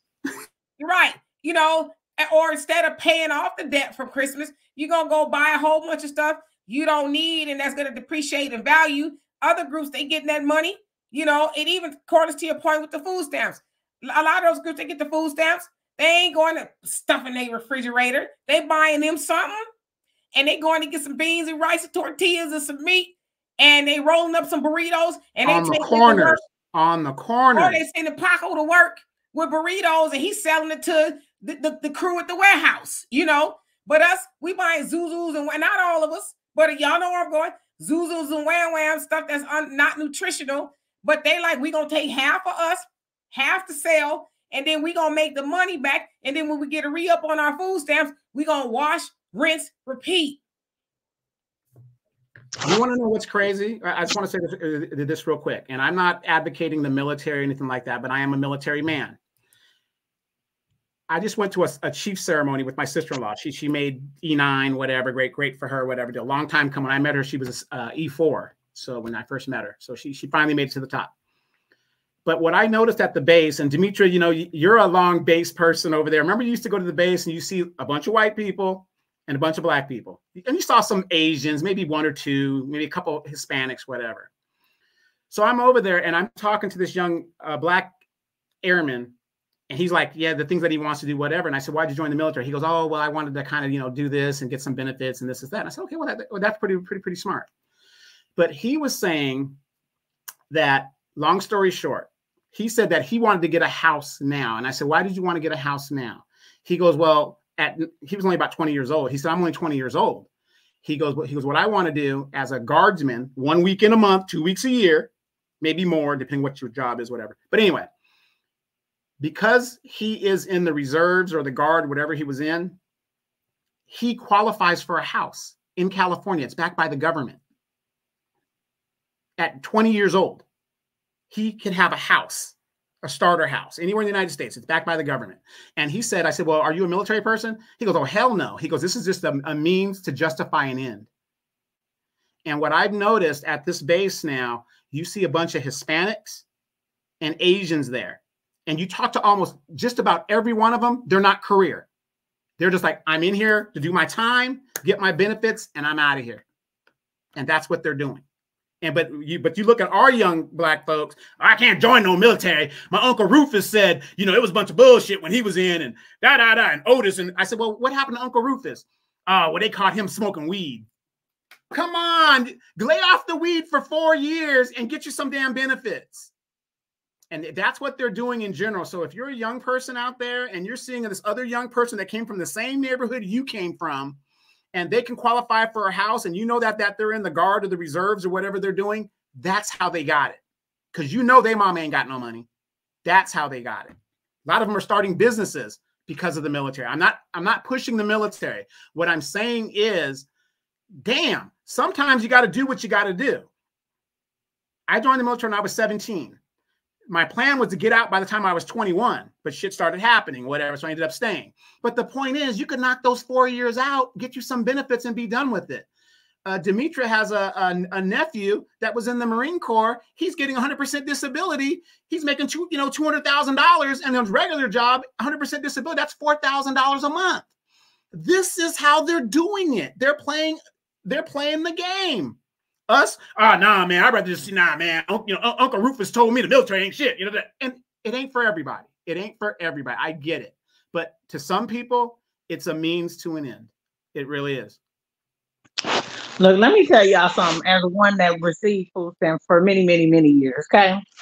Everybody be trying to downplay food stamps and people that's on food stamps, but go see somebody that put a post up there and say, "Oh, I'm selling food stamps." Every one of y'all that's talking, baby, you gonna be in the inbox talking about, "Girl, what you got? Let me sell you this money. You got Cash App? You got Venmo?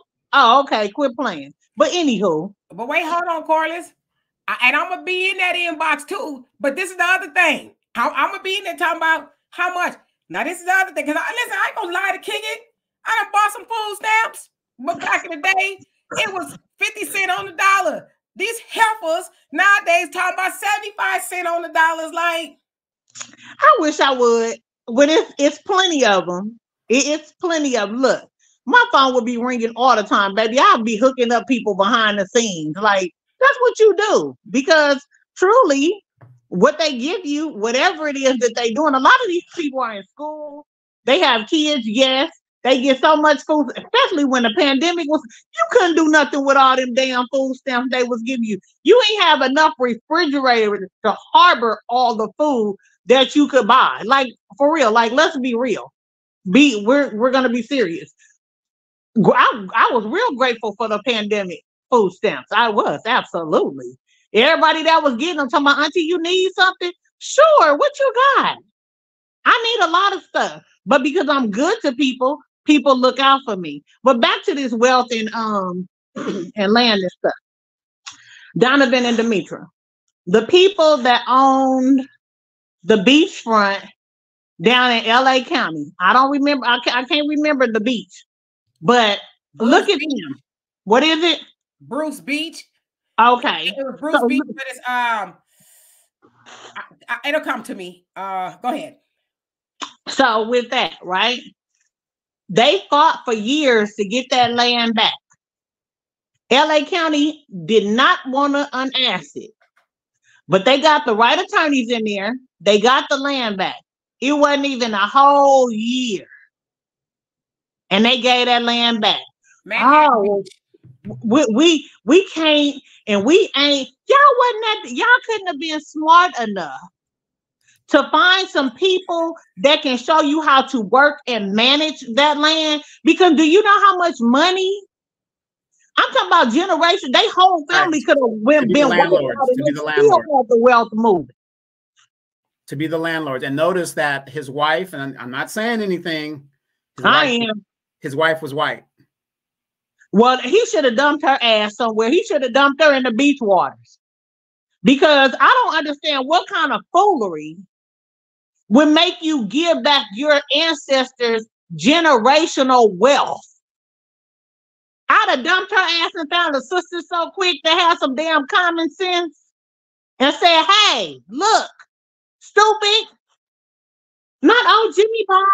Oh, honey, we're going to just go ahead and, no. I wish I would ever. I got land in Arkansas." Well, right? Well, let me ask you this, Corliss. They sold it back for $20 million. And how long is $20 million in California going to last you? That's nothing. Look here. They couldn't have gave me 25, nothing. You're not getting it back. Because guess what?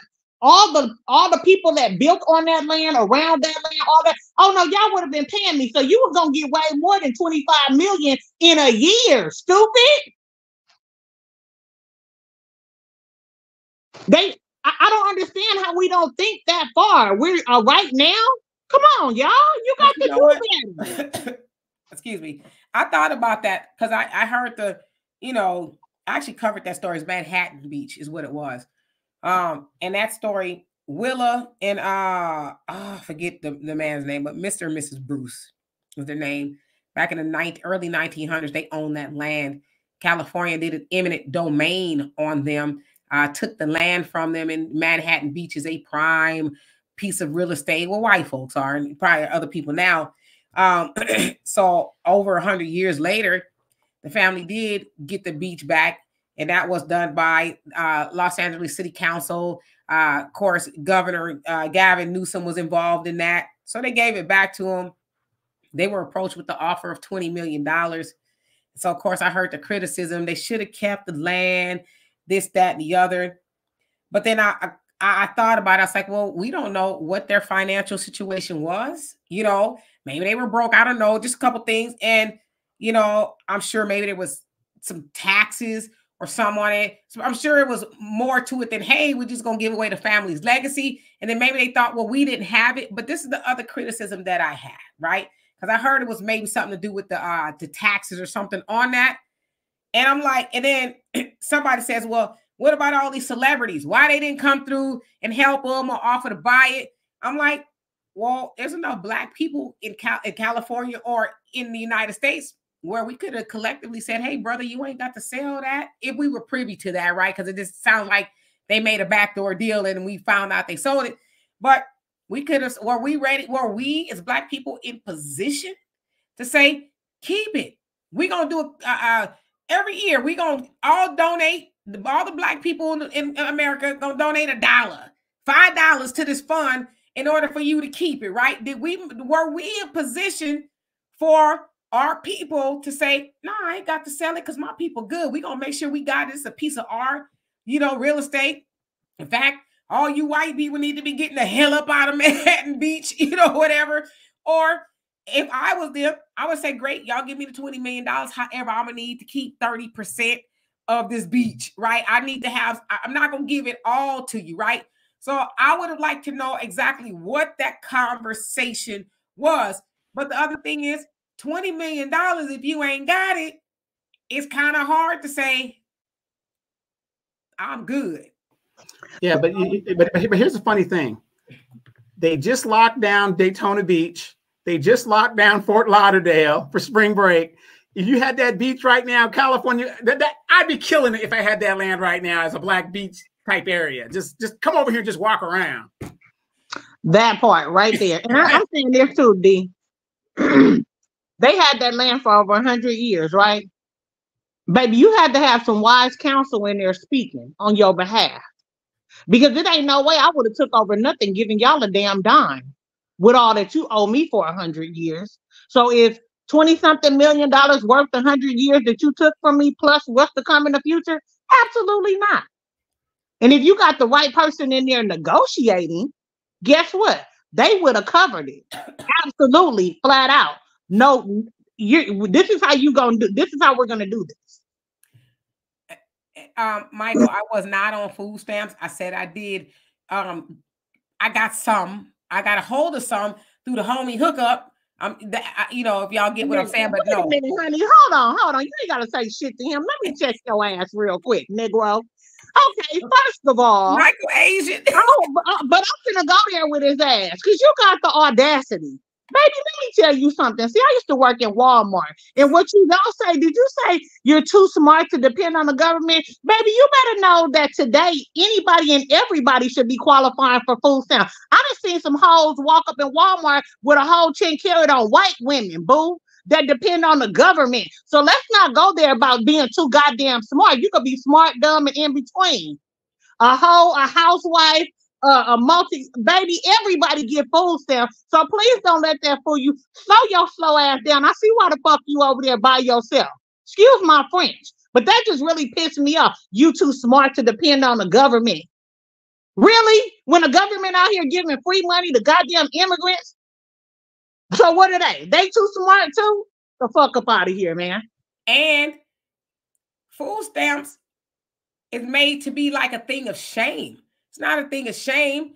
I would say it's humbling for anybody to say, hey, I need help, but it's not a thing of shame. But people have made that a thing of shame, and it's not. There's a lot of people, and Cordis, I totally agree with you, especially with all the money they give it away to everybody. Everybody in America should have a food stamp card and be able to go into the store and swipe a food stamp card and say, hey, well, you giving, migrants in Chicago $9,000 so they can set up and they getting food stamp cards and stuff. Why can't I get one regardless of where I work or how much money I got? Because no matter what I got with inflation high, that's going to dilapidate my savings and the money I'm earning by going into the high-ass grocery store and having to buy groceries. So I agree with you. Everybody should be getting a food stamp card. So how smart are you? I want to know how smart he is with that dumbass comment that just came out his mouth.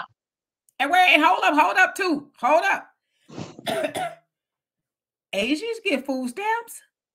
A whole lot of them get food stamps. Look here. Didn't you not hear me say when I used to go to the food stamp outlet over there on Cherry in North Long Beach, baby, it was more Chinese and white people in there than black people.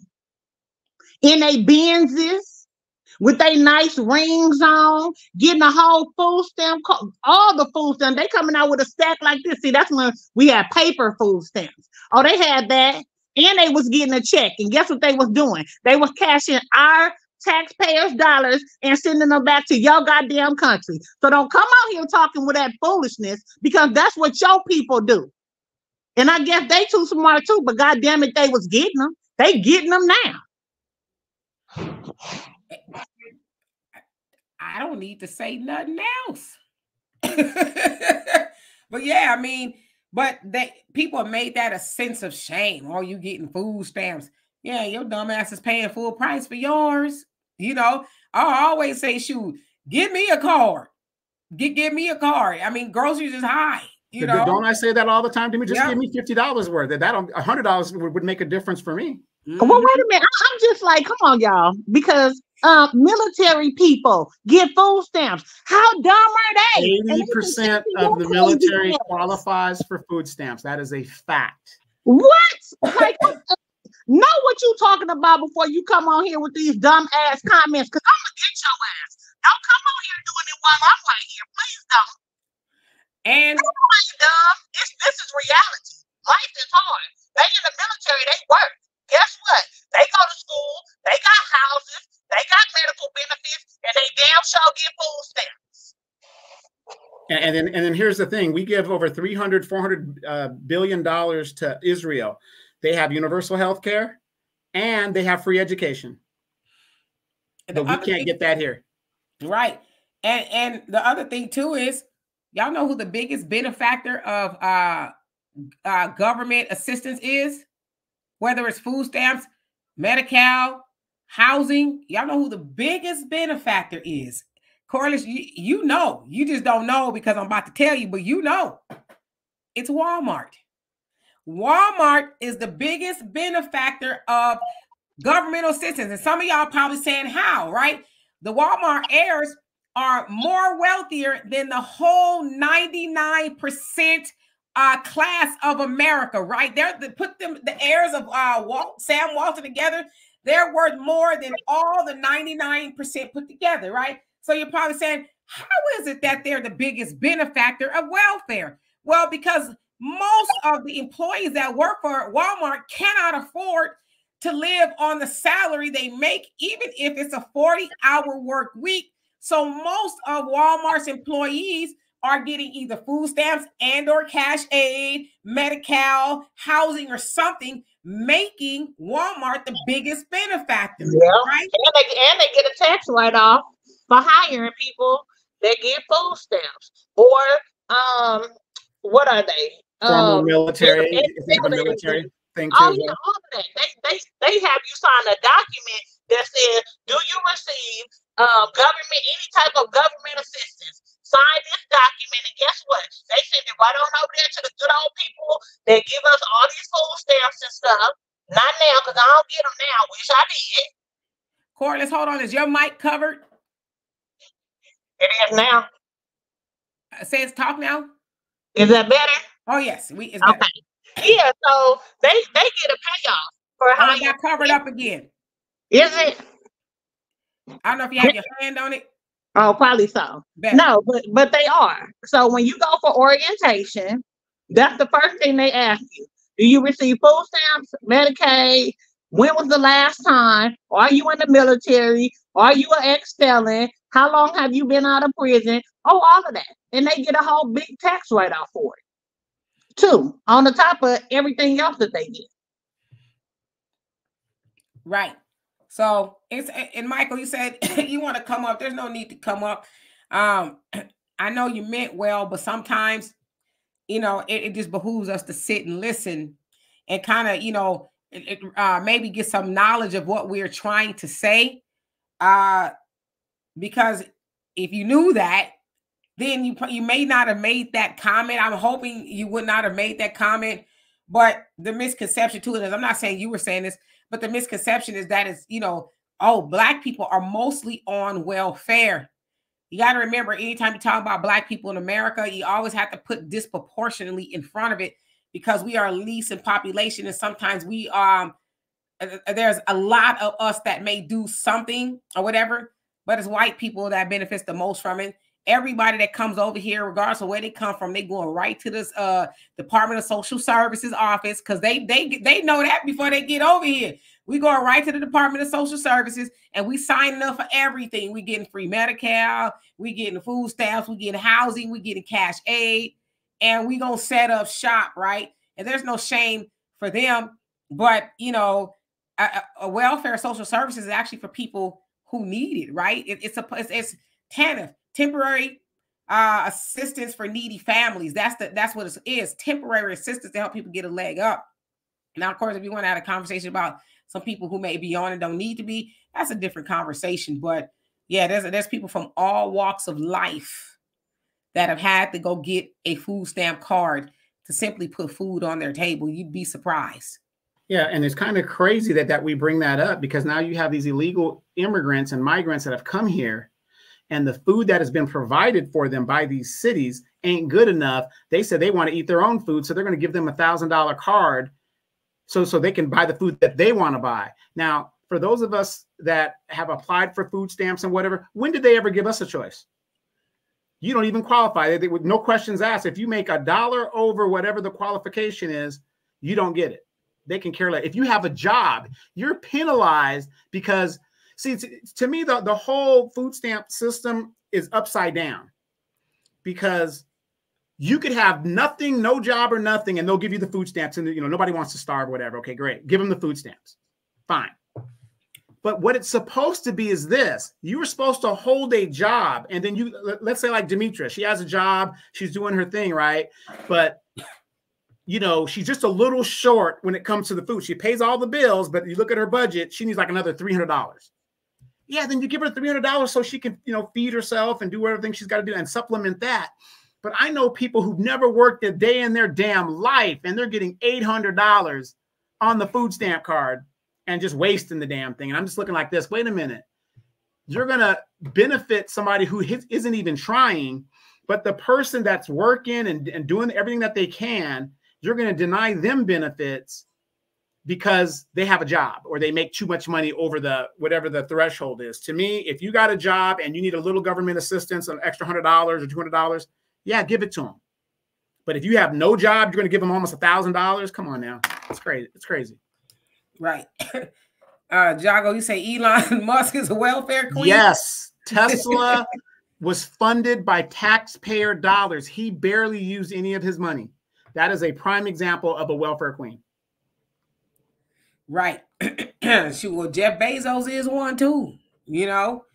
And Cool Breeze, how you doing? He says, and I still believe Walmart copied of a store in Michigan called Myers. He says, because that's how the store is set up. I grew up going to that store. Yeah, I've heard of Myers. And Corliss, I sent you the link on your messenger. Let me know if you get it there. And let's see. Skip on down. Black America says he don't know because he's not black. Yeah, you know, there's a lot of people too. Unfortunately, you read the memos out there and, you know, they kind of go with it and it's ill-advised. That's why I try, me personally, as a personal model of mine. If I don't know what I'm talking about, I just don't speak on it, you know, until I get further knowledge of what it is that's going on. I just think that's wise. Right. But see, this is the image that the American media projects overseas, believe it or not. This is what they project about Black people. We're dependent. We're on welfare. We're street thugs. Our women are whores, and so on, so on, so forth, and so on. And whatever, which is so far from the truth. And it's amazing that when these people come here and they actually see what they were told is totally different than what the fact is, then they're in shock. They're in shock. We're all supposed to be criminals and all this other stuff, but then we're in shock. Okay, and another good example is, let's say, the passport bros, right? Whoever these guys are. You got to have money to travel. Demetra knows that. People that travel knows that. You got to have money to travel.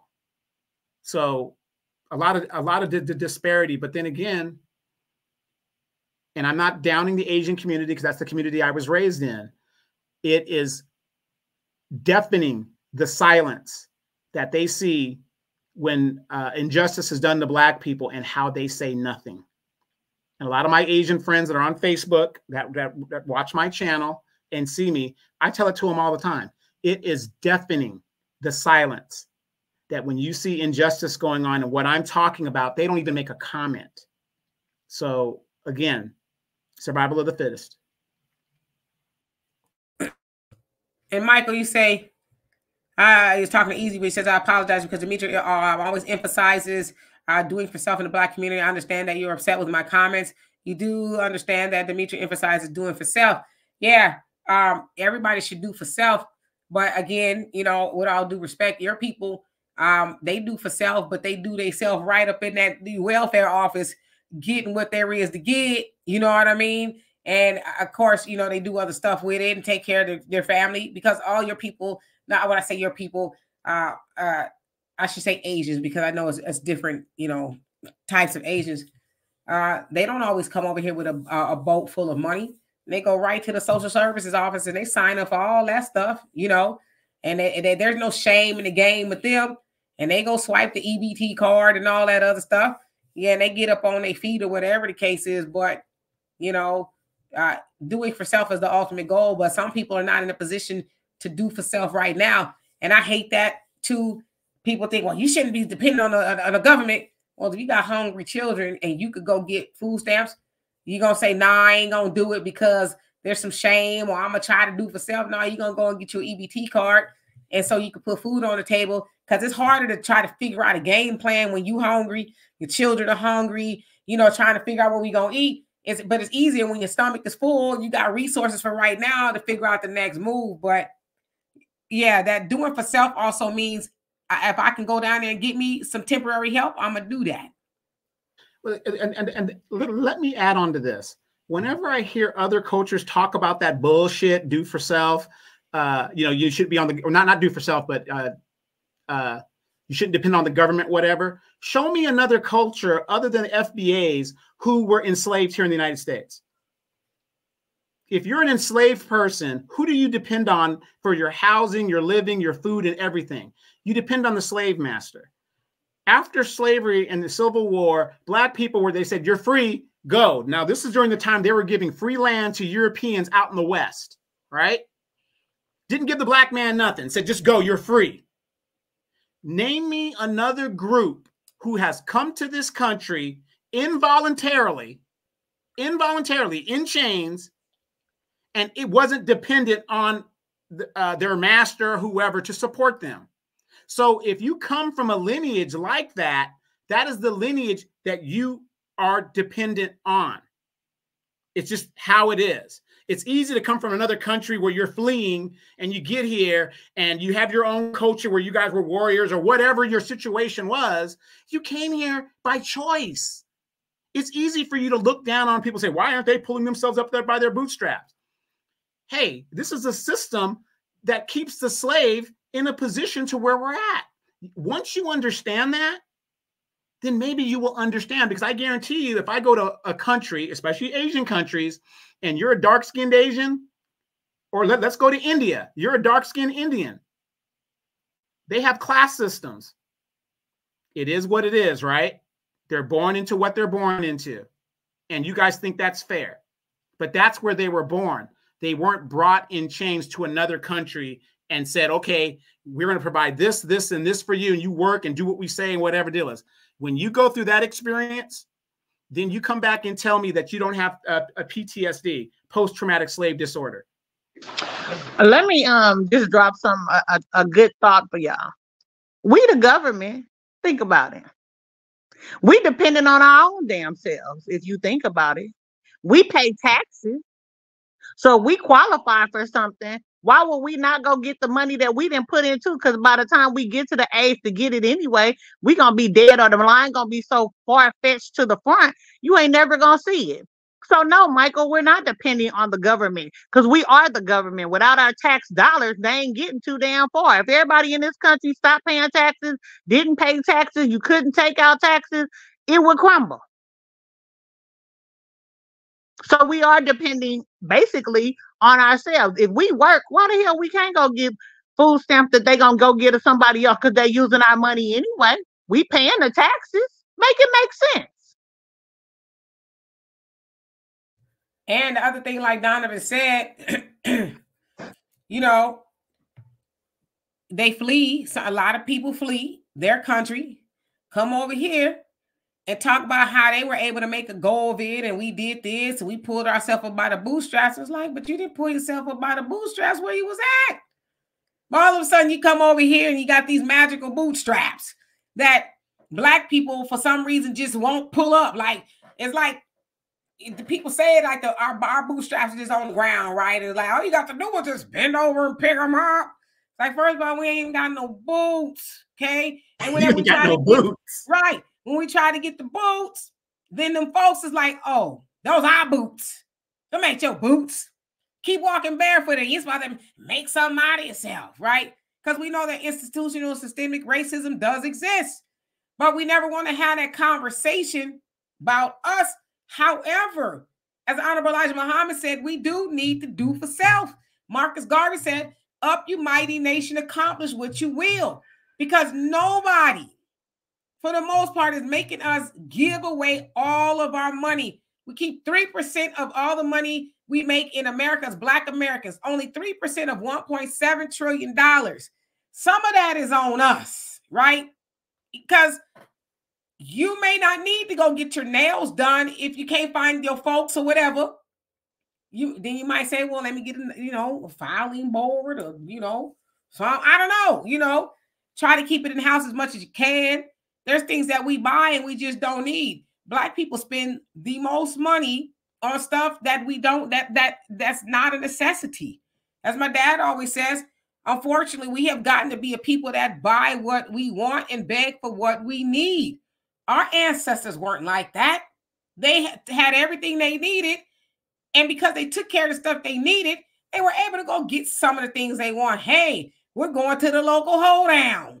We're going to take all the family, going to get dressed up. We're going to take and buy us a turkey leg piece. They did stuff like that. They didn't do it every day. We're in a society now where people eat out every day or a couple times a week.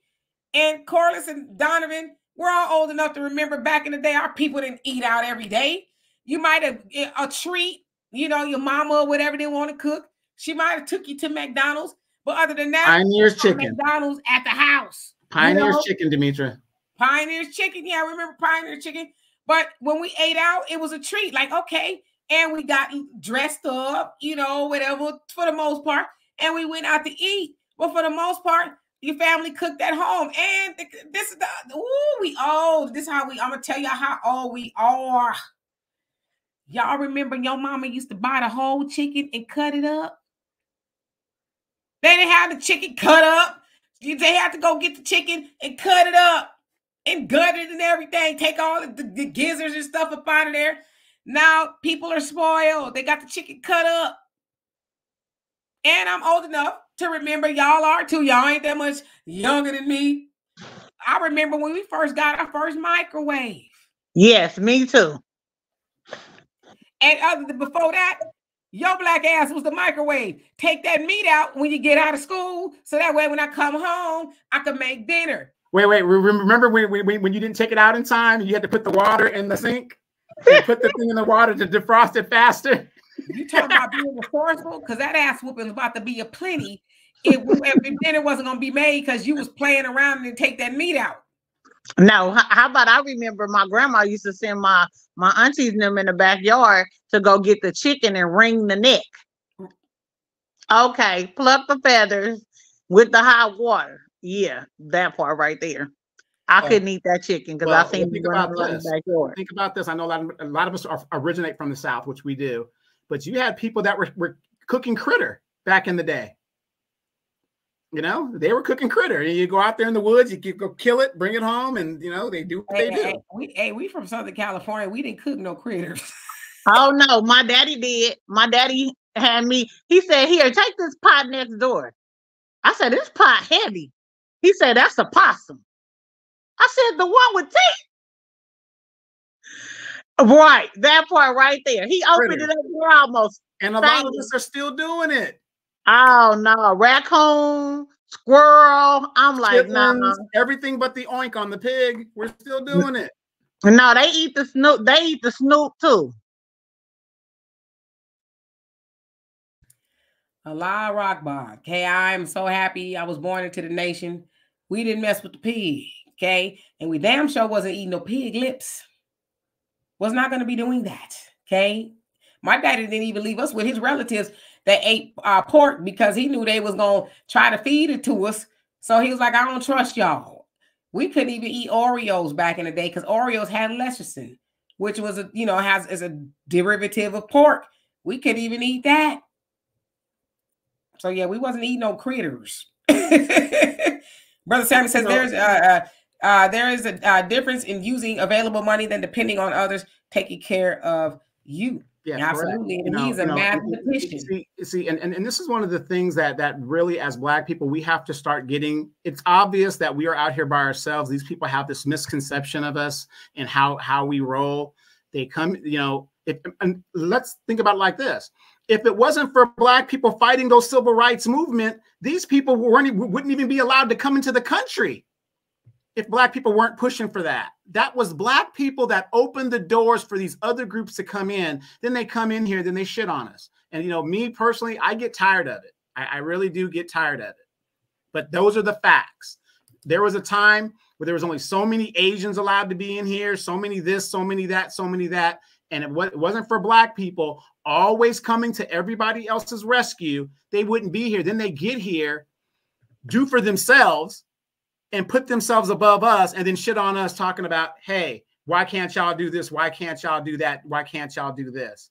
Well, damn, you just jumped on my back to get over the damn wall. You know what I just thought about too? While Michael was talking about you too smart. You ain't got to be a genius to go in there and fill out no application because it come in everybody's language. Any language you can think about, that application comes in. Oh, what do you speak? Mandarin? Oh, press number 1. What do you speak? This, and this? Push number 2. And if they ain't got it, they going to find somebody to fit you. Right. Go to their country and see if they're going to accommodate you like that. Yeah, they're going to accommodate your ass right to that door. Right on the there. Yeah, because like I said, a lot of countries is like, oh, you coming over here? Do you have a way to take care of yourself? You got some income? Nah, but I was gonna head right over to the welfare office, after I got over from immigration to see what I could get. Because they ask you, what you doing here? Who you coming to see? Where you staying?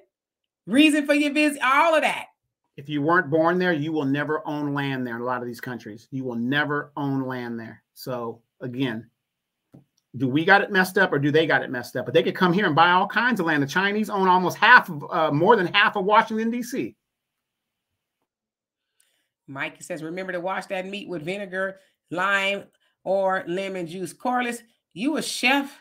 What's your opinion on this? Because I see people arguing about wash the meat, not to wash the meat. What's your expert opinion? You better wash it. You better stop eating it. That's the truth. Because they killing you with the meat. I stopped eating meat December 31st. I think that was the best thing. Y'all see, I'm still fat too. You better stop. I done lost a whole bunch of weight, but you can't pay me to eat it. I won't eat it. I don't care what you washing it with. Lime, lemon, baking soda, baking, whatever, dishwashing liquid. I don't care. Like before, when I ate meat, yes, you have to wash it. Like it goes through the whole process. The stores don't clean it. Half the time, y'all, for real, the store is selling y'all bad meat.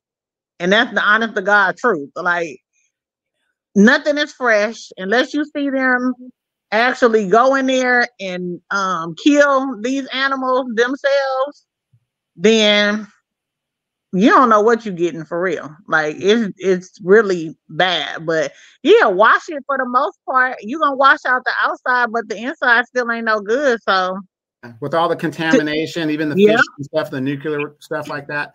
But but here's another thing real quick that I think is important too. We spend, I think it's like $600 million a year in teaching these people English when they come here for free. Now, I don't know about you guys' community and where I'm from. When I see a young Black person, even a white kid sometimes, they're teenagers, and I'm saying, well, why aren't you working? Why aren't you working? Oh, I've been, trying. I've been, putting applications out, right? Why aren't these kids?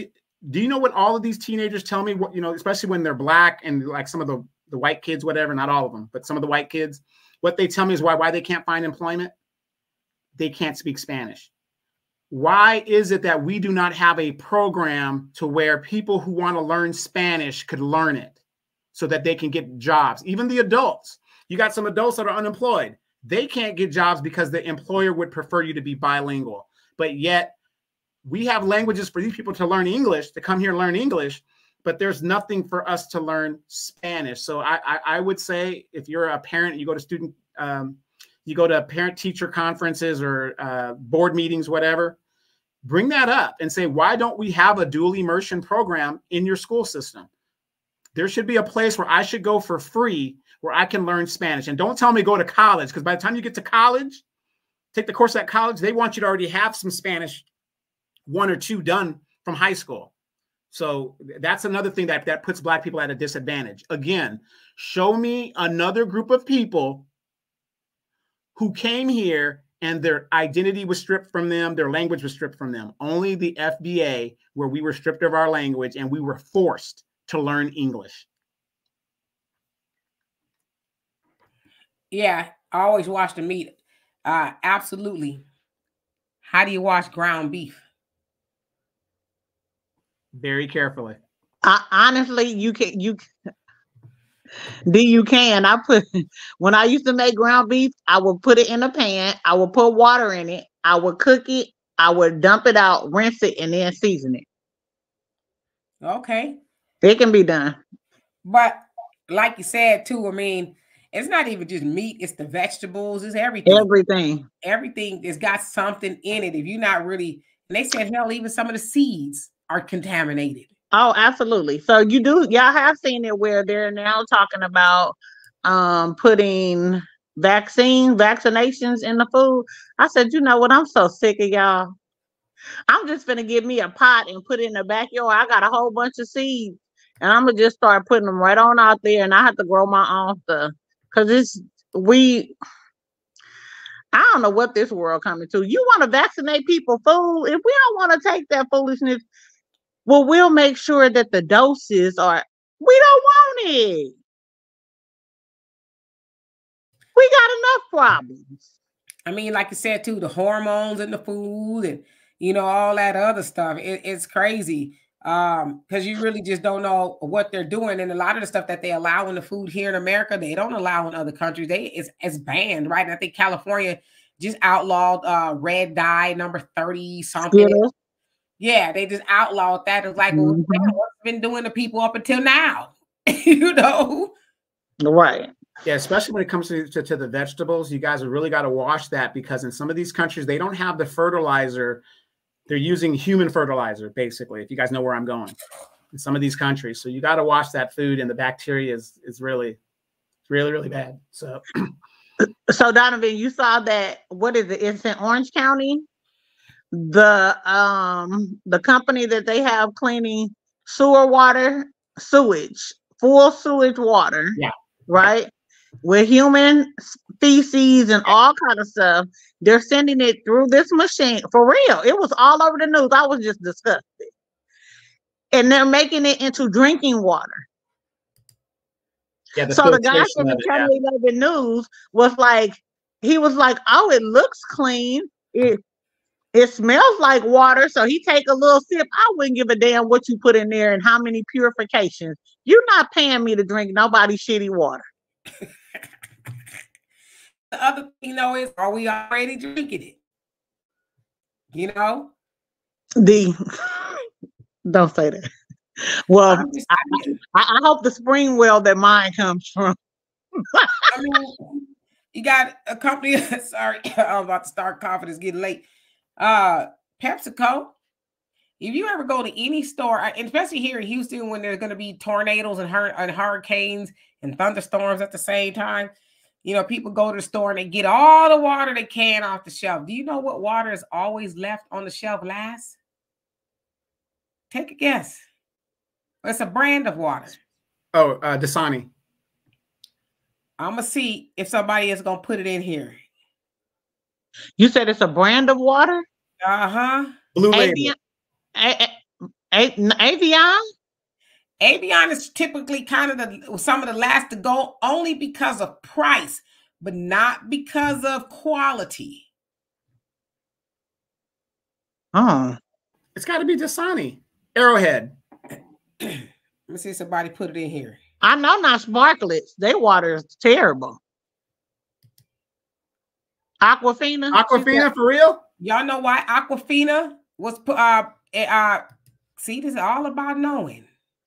Aquafina is a product of PepsiCo. Dasani is a product of Coke. Okay.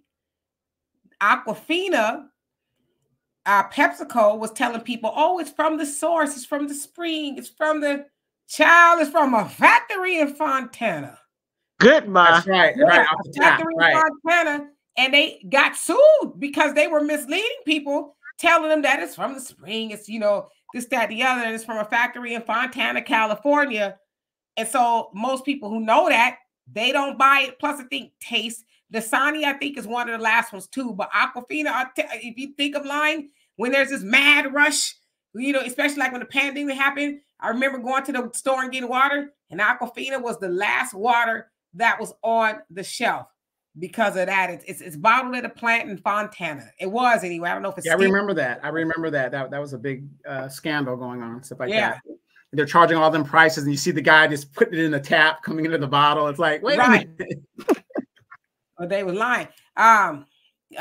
Crystal Glacier, that's my water right there. That's spring water. So a lot of times people go out and buy all that. You know what? I'm tired of being on this show and you are not telling the truth. You know, when you were in Japan, you were drinking that Mount Fuji, and it was so good. Because Mount Fuji, you know, the actual mountain, we went to Mount Fuji, and they when we went down a little bit, they have a stream of water coming from Mount Fuji, and you could put your water bottle there for free and fill it up and get the water. It was amazing.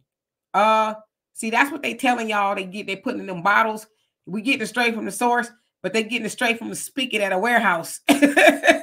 But spring water is alkaline water. So you don't have to go specifically buy alkaline water because you know it's a little bit more pricey. But spring water by nature is alkaline water. Just so you know. If you're going out there, you know, spending a bunch of money on alkaline water, all you got to do is buy spring. It'll do the same thing. I won't drink anything but spring water. I don't drink anything other. If I drink distilled or purified, it's probably because maybe I'm out somewhere and that's all they got and I'm thirsty. But that's the only way I would drink any other water other than spring water. If it ain't spring, I ain't drinking it. But always keep some distilled water in a gallon thing, whatever, in case your battery dies or something. You need water in there like that. Keep some distilled on the side just in case. I keep a house full of distilled water and spring water. Yeah, I guess I got to do a little bit more. I did research distilled water. So it's not bad for you. I guess it's like the process they take it through. But spring water is just that it's supposed to be anyway, right? And it's the closest to alkaline than any of the other waters. And alkaline is supposed to be better for your body. Michael, you say, Dimitri, I understand why you moved to Houston, Texas, bad economy and racism in California. That ain't why I moved in. Okay. I'm a California girl born and raised. Okay. I came to Houston for other reasons. I'm about to say where he get his information from. There's honestly, there's racism everywhere. There's no place a black person could go in America and say, whoo, ain't no racism here. It's racism everywhere. California, yes, racist. But see, the thing about California, people tend to think there's no racism in California because, it's the sunshine state, I guess, if that's what it's called. And, the trees and the beaches and, everybody just kind of, they hanging loose. I know that's for Hawaii, but they chill in California. Now there's racism. Fontana, California, got the Klan, baby. They got the Klan. I live right up the street from Fontana, right there California. In Fontana, right there. Kentucky got the Klan. There's a lot of places in California that got the Klan. Orange County got the Klan. But guess what? If I drive my black ass too far up the road to Vidor, Texas, that's a sundown town. Don't have your black ass there when the sun goes down. So it's racism everywhere. And this is the problem that I have with people say, Donald Trump, he on a MAGA crowd, they racist. I'm good. I want to know they racist. I want to know the races I'm dealing with. I don't want to go to some, Cypress, California, and be dealing with somebody, and they're like, "Oh, how you doing today? Oh, can I take your order? Yeah, give me some, there's a croissant or whatever, because you eating croissants and lattes in California, and they go back in the kitchen and be like, yeah, there's a nigger sitting at table 10. You give them the croissant, and then they bring it back. Well, Demetri, you also forgot the author of the Turner Diaries, right there in Fallbrook, California, in front of Camp Pendleton, on the back side of Camp Pendleton Marine Corps Base, right there. The White Aryan Nation was formed right there. California is full of racists. I mean, it's funny how we get this misconception that, oh, California is so liberal, and it's liberal, but not when it comes to black people. Yeah, and Bernie, thank you so much. Yeah, for the donations. I think we're at the point of no return, time to utilize your Second Amendment, build close community similar to Amish community, and prepare. We tried to do that before, but them folks like, what you doing over there? We gonna send the white woman over there? Well, no, we had our own communities, and the only United States citizens that were bombed on by their own government was out there in Oklahoma and all those towns out there. So again, prosperous United States citizens were attacked by their own government. That's a fact. And Michael, so over here in good old Texas, right? I had some good old white neighbors too, and I don't know who or what they thought I was. Called the police. This is a few years back. Oh, they egged my house, and Karen, and they did this. And here come the damn police, right? I said, all they ass is straight. Don't come up over here with that tomfoolery, with that Karen and eggs in my house. And you ain't got no cameras on your house, but because your house got egged, it's the niggas on the corner. Stop playing with me. So I had to give the officers a good earful of what Karen had to say to my children and how we were smoking dope and, we crackheads and I'm going to blow your effing brains out and this, and this. But see, when the police came over, they weren't, neutral? They weren't, oh, well, she said, I don't give a damn what she said. Let me show you what she said. Okay? So when I showed them what she said, her and her husband, he said, oh, he clutched his pearls and he ain't even had none on. Oh, ma'am, I'm so sorry that this happened to you. I said, no, don't be sorry. Just tell them she ain't dealing with no dumb niggas. Okay? Because that's what she called us. So when they get an earful of, I'm going to blow your effing head off to some children. Because I made my kids, I made my kids record everything. So you got to hear her good Karen tell right on this message. And so now we trot on back across the street. And guess what? The next month they move, right? You know why? Because see, I have some proof. Don't come over here fooling with me because I don't bother nobody. I stay to myself. But I'm not no fool at the end of the day. Right. Yeah, so oh yeah, it's racism everywhere. You just gotta, watch your six. Make sure you on alert. Like you said, we do live in a day and age where you better record it, because had you not, it would have been their word against yours, simply on the strength of them being white. And most of the California police officers, hell, police force anywhere is racist. They do not like black people, and they gonna side with they people. Yeah, oh yes, Redlands. Oh, that's where them folks are at. You up in Redlands? Yeah, what you doing over here? Yeah, and that's right up the street from where I live. Yeah, I used to go to Redlands all the time. Yeah, because they had a vegan restaurant there. Back then it wasn't a lot of vegan restaurants everywhere, so I would go there and give me, some vegan food or whatever the case is. But yeah, Redlands, that's where them folks live. It's very white there.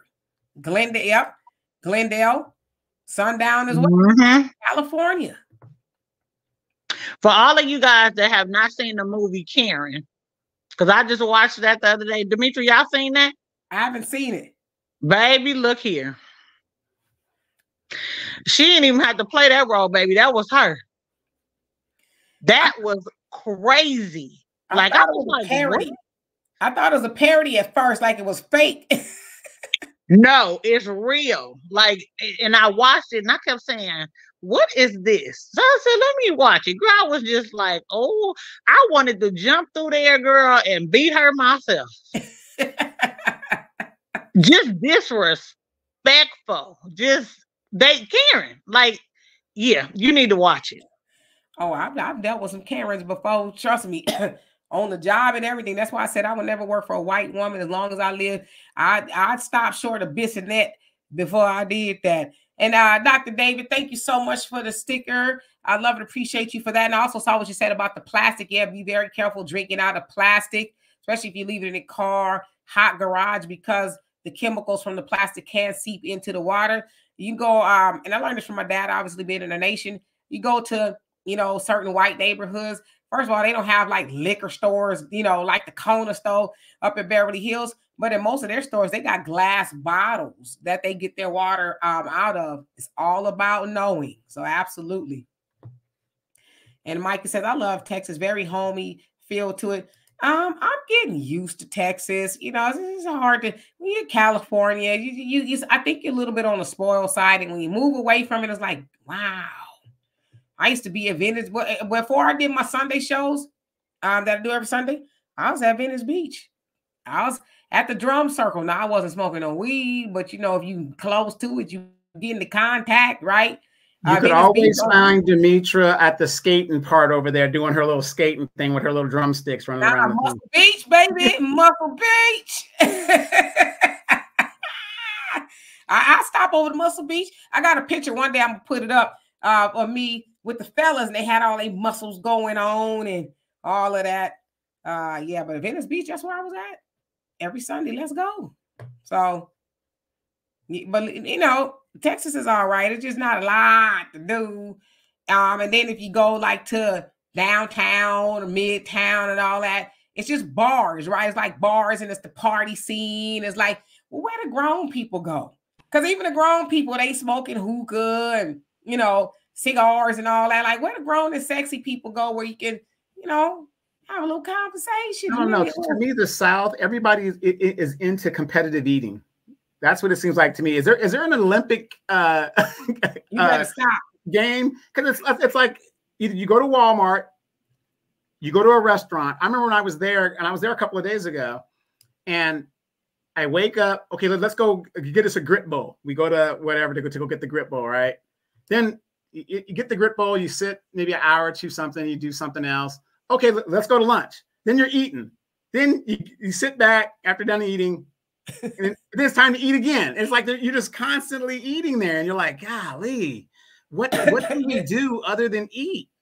Listen, when I moved to Texas, I gained like 30 pounds. Now, mind you, I moved in the middle of the pandemic, so you really wasn't going out and about like that.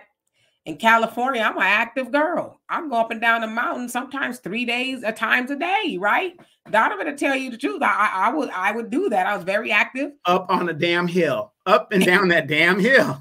I was active, running. Me and my homegirl Sharon, Like we was about that life, but then I got here. It's like, y'all ain't got no sidewalks like that to where you can just go walking nowhere. Girl, they ain't going walking nowhere anyway. They too damn big. You know what? See, I'm just saying, it's the truth. We slim out here, and I'm a big girl, honey, and I'm slim because I be seeing Donovan. I be like, damn, you right, eating up everything, and dudes just loving it. I say, oh, they big and unhealthy. No, no. Well, it ain't. If that's what you choose to be, let me just say this: if that's what you choose to be, and that's what your man likes, so be it. Yeah, because it's funny, whenever somebody from the South comes to California, they always complain about, oh, the girls, they ain't eating out here. They're so small. We're smaller people. We're active people in the West. Yeah. BBLs are not very popular in California, fellas. BBLs are not very popular out here. Yeah. Listen, no shade to nobody, okay? Because I do know that people look different in different parts of the country, right? People do. In the South, they like women thick, and ain't nothing wrong with that, you know? Because in California, and my smallest, I was 143. Now, most people's like, that's a little too small, right? But out here, I'm like, damn, ain't no man gonna want no woman that little out here, you know? So I'm like, I probably won't get to 143. You know, or nowhere near it. Because for me, that's small, right? That's, you know, it's a little bit too small. But yeah, I went to a concert here. I told y'all this before. House of Blues. Went to see my girl Victoria Monet. Very excited because I love her. Got to the House of Blues. And, you know, there's no particular seating unless you're getting on the balcony, whatever. I didn't know they were selling balcony seats. Got in there in Houston. It was just like, you're like this, right? And I'd imagine it wasn't to capacity. So I couldn't hardly see Victoria. I saw little glimpses of her because there was so many people in there. I'm at the back of the room. I honestly was about to walk out. My daughter's like, we're not leaving. I said, I don't care about these tickets. I'm not staying here because people smoking weed. It was a mess. So I sat there and I thought, now, if this concert was in California, it probably wouldn't have been packed like that because Californians are just a little bit on the smaller side, right? So I thought the House of Blues, they need to account for that. Y'all got 1,200 people in here, but some people like 2 people, you know? So I thought I might suggest that to them. Hey, if we was to be trying to get up out here in the stampede, it'd be like some buffaloes. I'm not trying to be funny. I'm just saying. I was scared. I was. So I would never go to another concert. I'm lying. I'm going to go see Chris Brown in July. But that's at the arena, though. I hope I didn't offend nobody. They say sometimes the truth hurts. I'm just saying. And you know what, Miss Lachey? Frankie Beverly played at the house. What's going on? Yeah, he's retiring. And dang it, El DeBarge is going to be here with him during the farewell tour. I think the OJs. And you know where I'm going to be? I'm going to be in Vegas. That's my birthday weekend. Watching Mariah Carey. It never fails. It seems like me and Elle can never be in the same place at the same time. It never fails. Never. I need to meet this man before he leaves. He probably going to leave before me or before I leave. I'm just saying. Anybody know Elle? Tell him I just want to have a conversation. I just want to, you know, have a little flossy drink. We are going to get Elle on the show so you can do an interview with him, and I'm gonna get you to hook up. I'm trying to hook you up with him best I can. Isn't there like a celebrity thing where you can like pay to have him call her? And tell him, let's make a wish or something. Tell him, yeah. I tell him I'm dying to see him. Okay, lead it. Pause before you say to see him. Say she's dying. She's dying. Wait. Real quick. Only Pamela's Way says he got 11 children. Demetria, what's your answer to that? They grown. He ain't got no little kids no more. He could have 20 children, Pamela. It won't matter to Demetria. It won't matter. I beat him cheering stepmama. Just call me Mama D. Everybody calls me Mama D. It's okay. I'll be stupid now. Demetria, you gonna have to come up with another one because it's already a Mama D and she don't have a good rep. I was on Instagram today, and do you know? I kid you not, Mama D got a diss song. If she just debuted it, I don't even know how I seen the song, but it's Mama D got to be 79. She Scrappy Mama or somebody. When I tell you, I don't know who she was talking about, but she called her 5011 hoes, and you a thirsty bee, and you this. I'm like, Mama D, you as old as Methuselah's mama, and you talk about people calling people hoes. She probably talking about little scrappy baby mama. This song from a geriatric woman. What is going on? Wow, that's like the older lady that was on was she on Jennifer Hudson's show? She goes and stands in the bathroom and she get ready for her husband to come home with all the gray hair, and honey, he gonna flip me and I'm gonna be spinning from the. I said, okay, girl, okay, and was for real, was not playing. Hey, you gotta do what you gotta do. Keep your man happy, right? L is not under no damn underpass. Y'all wild. Don't do L, okay? Don't do L. Okay, he didn't have little mishaps in life. You know, sometimes crack happens. It does, right? Sometimes you go through some things, but he means well. Not, you know, he needs, if y'all see him, tell him all this love is waiting for you. Okay? Tell him. I'm here. You don't have to look no more. Roz, how you doing? Says, do we need to go for me to get L? Please and thank you. Please, I'm sure he's probably, you know, his asking fee probably ain't that much nowadays. The last time I heard his tags were expired. So he'd probably take a couple bucks. I'm sure he would. You know, let's do that. Hey, Thunder.